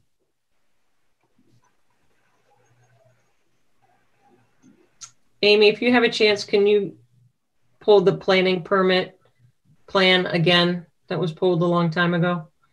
Yeah. Because Kyle, that would help answer, whether it was supposed to be truck storage or outside storage. It certainly wasn't meant to be permanent storage. Right.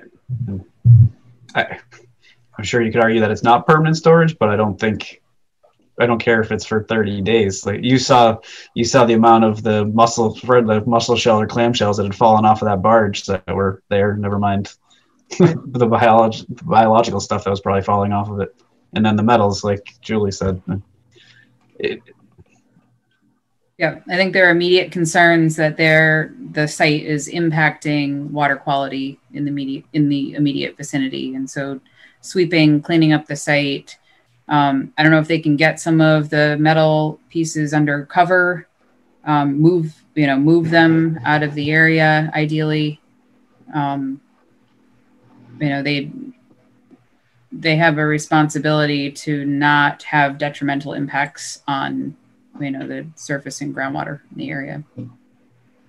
I think part of the issue, Julie, is we also don't know where a lot of that equipment originates from.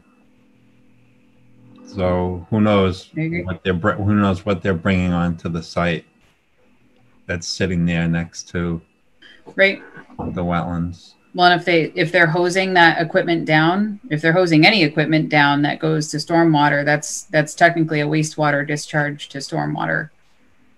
You know, so there's some definite concerns. I've certainly seen some spray of different trucks driving by.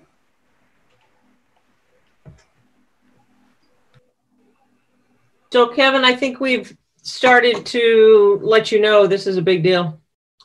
Yep. I can, I'll, you know, let them know first thing tomorrow morning, all your concerns. What we'll do is we'll compile our photos so that you can share, so they're aware of what we saw on site and immediate actions. Immediate actions is really erosion control, removal of equipment that are on the actual line. You're not allowed to do that.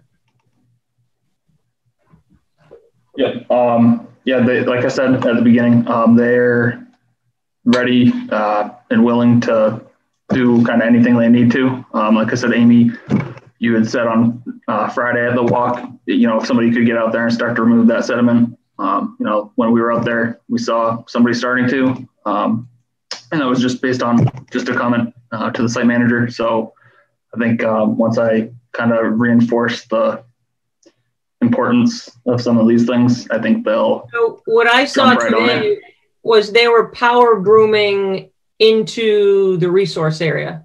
So they were basically cleaning the parking area and power brooming the metals and everything in towards the grass. So that's what I saw today. So it's supposed to go the other way.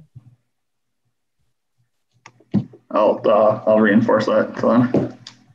It was nice enough to stop while we walked by Sarah, though. Thanks, God. In big wave. Yeah. Mm-hmm. No, I do agree, and that's something like, I mean, it's not his fault. He probably, you know, he doesn't know any better, but it's just somebody told him to go sweep the parking lot, and that's what he did. He was power. Yeah, I just brought that up too, just to, you know, they're ready to jump on kind of anything they need to do. You know, they want to keep things moving forward as quickly as possible, and you know, I'm sure they're going to take these comments, these concerns seriously, and you know, start to make some changes. So does the commission wish to give Kevin some guidance in terms of what needs to be done quickly versus long-term, a little bit more long-term? I had those two things, moving the equipment off the erosion controls and a minimum of 10 feet away, redoing the whole erosion control line, and then maybe slightly more long-term is inspect, repair the stormwater features as needed, and look at the NIPID's permit records, monthly, quarterly sampling results, stuff like that. Right. I think it would be nice to have them monitor the silt sacks daily so that we know how impacted they are based on the amount of work that's going on. If there is someone there to do that. I know it's hard because there was a manager that was there for a very long time who's no longer there. Yeah, but even just to get ahead of that, I mean, that whole site, I think it just needs to be swept, like a street cleaning sweep. I mean, you saw it, Sarah, today. You guys had ran on Friday today. That wind was whipping through there, and it was nothing but dust. And not saying it was concrete dust or any cement, but just dust and sand blowing right into the detention basin and towards the train tracks. Yeah, like you wanted goggles on today. Yeah. So whether it's you start with sweeping and then water control, something that it's a simple step like that, right? That would help. That would reduce clogging your silt sacks, because if that report was true and they replaced them on the 11th, Friday was the 13th. That was only 2 days in between that they had been out there, and you guys saw them silted in already. So that's. Kyle, do you think some of the dust might have been coming? They seem to stockpile sand and stuff up on the ramp that goes into the absolutely area or mixing where they put the sand and gravel together. You're absolutely right. It's probably part of their stockpile, but I mean, that's not a good excuse, I guess. So then they need dust control of some sort. They need to. Right. It would have been very interesting to see what it was like this summer during the drought. So, okay. Kevin, can you report back to Amy by Wednesday? What's happening and what the plan is? Monday. Yeah, I can report back kind of what my client wants. You know, I'll pass up everything on to them. Reinforce the importance and sensitive nature of it all. Reinforce that it's a time sensitive matter, and I can't. I'll report back to Amy and work with her. Okay. Because I think just to reiterate that it's a wetlands sensitive, because there is wetlands impact, negative impact that is occurring presently. Okay. All right. Any other questions for Kevin or comments? Okay. So sorry, I think I asked you this earlier. Where does all this come into play with, as far as the order they had apparently is expired, and we obviously haven't given a new one for the work they want to do. What is all this falling under? Amy? We'll need a certificate of compliance for the expired order of conditions. And then if I would assume that if this isn't done satisfactorily, the commission would look at an enforcement order. Okay. So the site was the original work from 2016 wasn't closed out. There was no.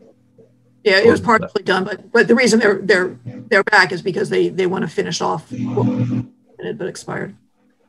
Okay. Yeah, that was a question I had, and I think you just answered it. But since the original order expired, you guys can still issue the COC on that, correct? Yes. Okay. We just need application. Sounds like you've already got an as-built. We'll go from there. Sure. I would stress to you, though, Kevin, that going forward, we would be looking at drainage under the new filing. Yep, understood. Okay. All right, thank you very much. Yeah, thank you all for your time. Yep. Thanks, Kevin. Commissioners, have anything else? Amy, do you have anything else? Yeah, so on the budget, I owe that to Cheryl. I think either a vote to approve that, and I'll put in some money for signs, or if you wanted to look at that again, if I even have it. Yeah. Now, I move that we accept the budget as presented. Second. Would you add just the signs, a bit of budget money for signs? I'll try to figure something out and see how far it gets us. Okay. You could call it outreach slash signs. Dog poop signs, you're looking at least 20-25 signs. Okay. Well, let's stress to the selectmen that we're looking for numerous types of signs: ag signs, dog signs. Yep. Outreach signs, such as your dog poop impacts or nutrifies our lakes and makes it so we can't swim. Okay. Do we have a second for outreach? My motion to accept the budget that Amy has presented? I seconded, Carl. Okay, perfect. Do you want a roll call? Sure. Carl Melberg, yes. Brian Crowley. Brian Crowley, yes. Kyle Maxfield. Kyle Maxfield, aye. Sarah Seward. Sarah Seward, aye. James Pickard. James Pickard, aye. Julie Rupp. Julie Rupp, aye. Yeah, unanimous. And then did you want to set a site walk for Cooper?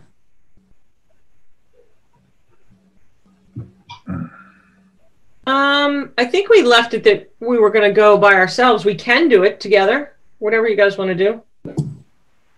I think it doesn't hurt to go together. Seems like it might be a good idea to have Matt there at some point. I think that site might be better if we do it together rather than separate. Want to do it tomorrow before it's blistering cold on Wednesday? I might have a little trouble unless it's later in the day. Later in the day, it's fine. Go early. What time is it? Yeah, because it gets late at like 6:30. And I could go early. It's dark by 5. Right. Early? Like a no? Okay. Like 7:30? You're on your own. Okay. Amy, No, 8. it's at 11 o'clock at night for Amy. So. Noon. Tomorrow, what time? So, Julie, can you do tomorrow afternoon or no? I think so. I'm sure I can, yeah. Brian? I could do tomorrow afternoon, yep. Somebody throw a timeout. Can I make a comment from back a little bit? Wait a minute. Let's figure out what time we're going to meet tomorrow at Cooper. Somebody throw a timeout. 4? 4 o'clock? Yeah, that works for me. Yep. 4 o'clock it is. But I think in particular, you want to look at how much lawn you want them to be left with. Yeah. And I would love to just go walk on lot 20 as well. Yeah. So where are we going to meet? We'll meet at 12:13. So that's coming in on which road? By the house. The furthest west one. So if you just by the house. Yeah, turn by the house, and it's just like straight in front. They were paving there today, so they're actively working. Gotcha. Thanks. Okay. So 4 o'clock would be great. James, you had something else? My observation on the Middlesex site was that the water was not moving the other day when I was there. It just still, which kind of surprised me. It was definitely impounded in areas. Brian and Kyle, we saw that today. It was very gapped. Yep. But I think that's because it doesn't have any maintenance. But I was thinking more about the brook. It was coming from under the tracks and down that I noticed it just wasn't moving on Friday. Right. It was pretty full today. Well, there's beavers there, though, because I crawled down and there's beavers. Oh, again, the railroad needs to come back again, huh? Clean them out. There was a lot of sign of beavers today. The other side of the tracks was really flooded this spring. Okay. I just want to note that we are still having a tracking problem at 9 Air Road. Yeah. They really need a daily sweep. Yeah, I talked to Michael about that today. I sent him an email Friday whenever we were out there. And I talked to Michael today, and they will start doing more daily sweeps. He said a lot less water is going down there because the improvements or the repairs that Mass Highway did or DOT did. But we went around circle, but they need to shovel that out and clean it up every day. Their site boundary and their curb is also their watershed boundary and their stormwater boundary. And so if they're going to track out, they need to change their stormwater boundary or their watershed boundary to include the crown of the road. I went by there today and I was amazed at how deep the cut is now. It's really into the bank. I mean, it's getting down towards the road level. Right. I think we're going to be shocked it's going to go lower. All right. I'm going to make a motion to adjourn at 10:59. So moved. You want to wait a second and we'll just make sure it's 11? No, because I think that'll screw up Amber. Okay. Sorry, Amber. Second. You already hit the 4 hours. Yeah, that's true. Yeah. Roll call. Kyle Melberg, aye. Brian Crowley. Brian Crowley, aye. Kyle Maxfield. Kyle Maxfield, aye. Sarah Seward. Sarah Seward, aye. James Pickard. James Pickard, aye. And Julie Rupp. Julie Rupp, aye. Good night, all. Happy Thanksgiving. If you're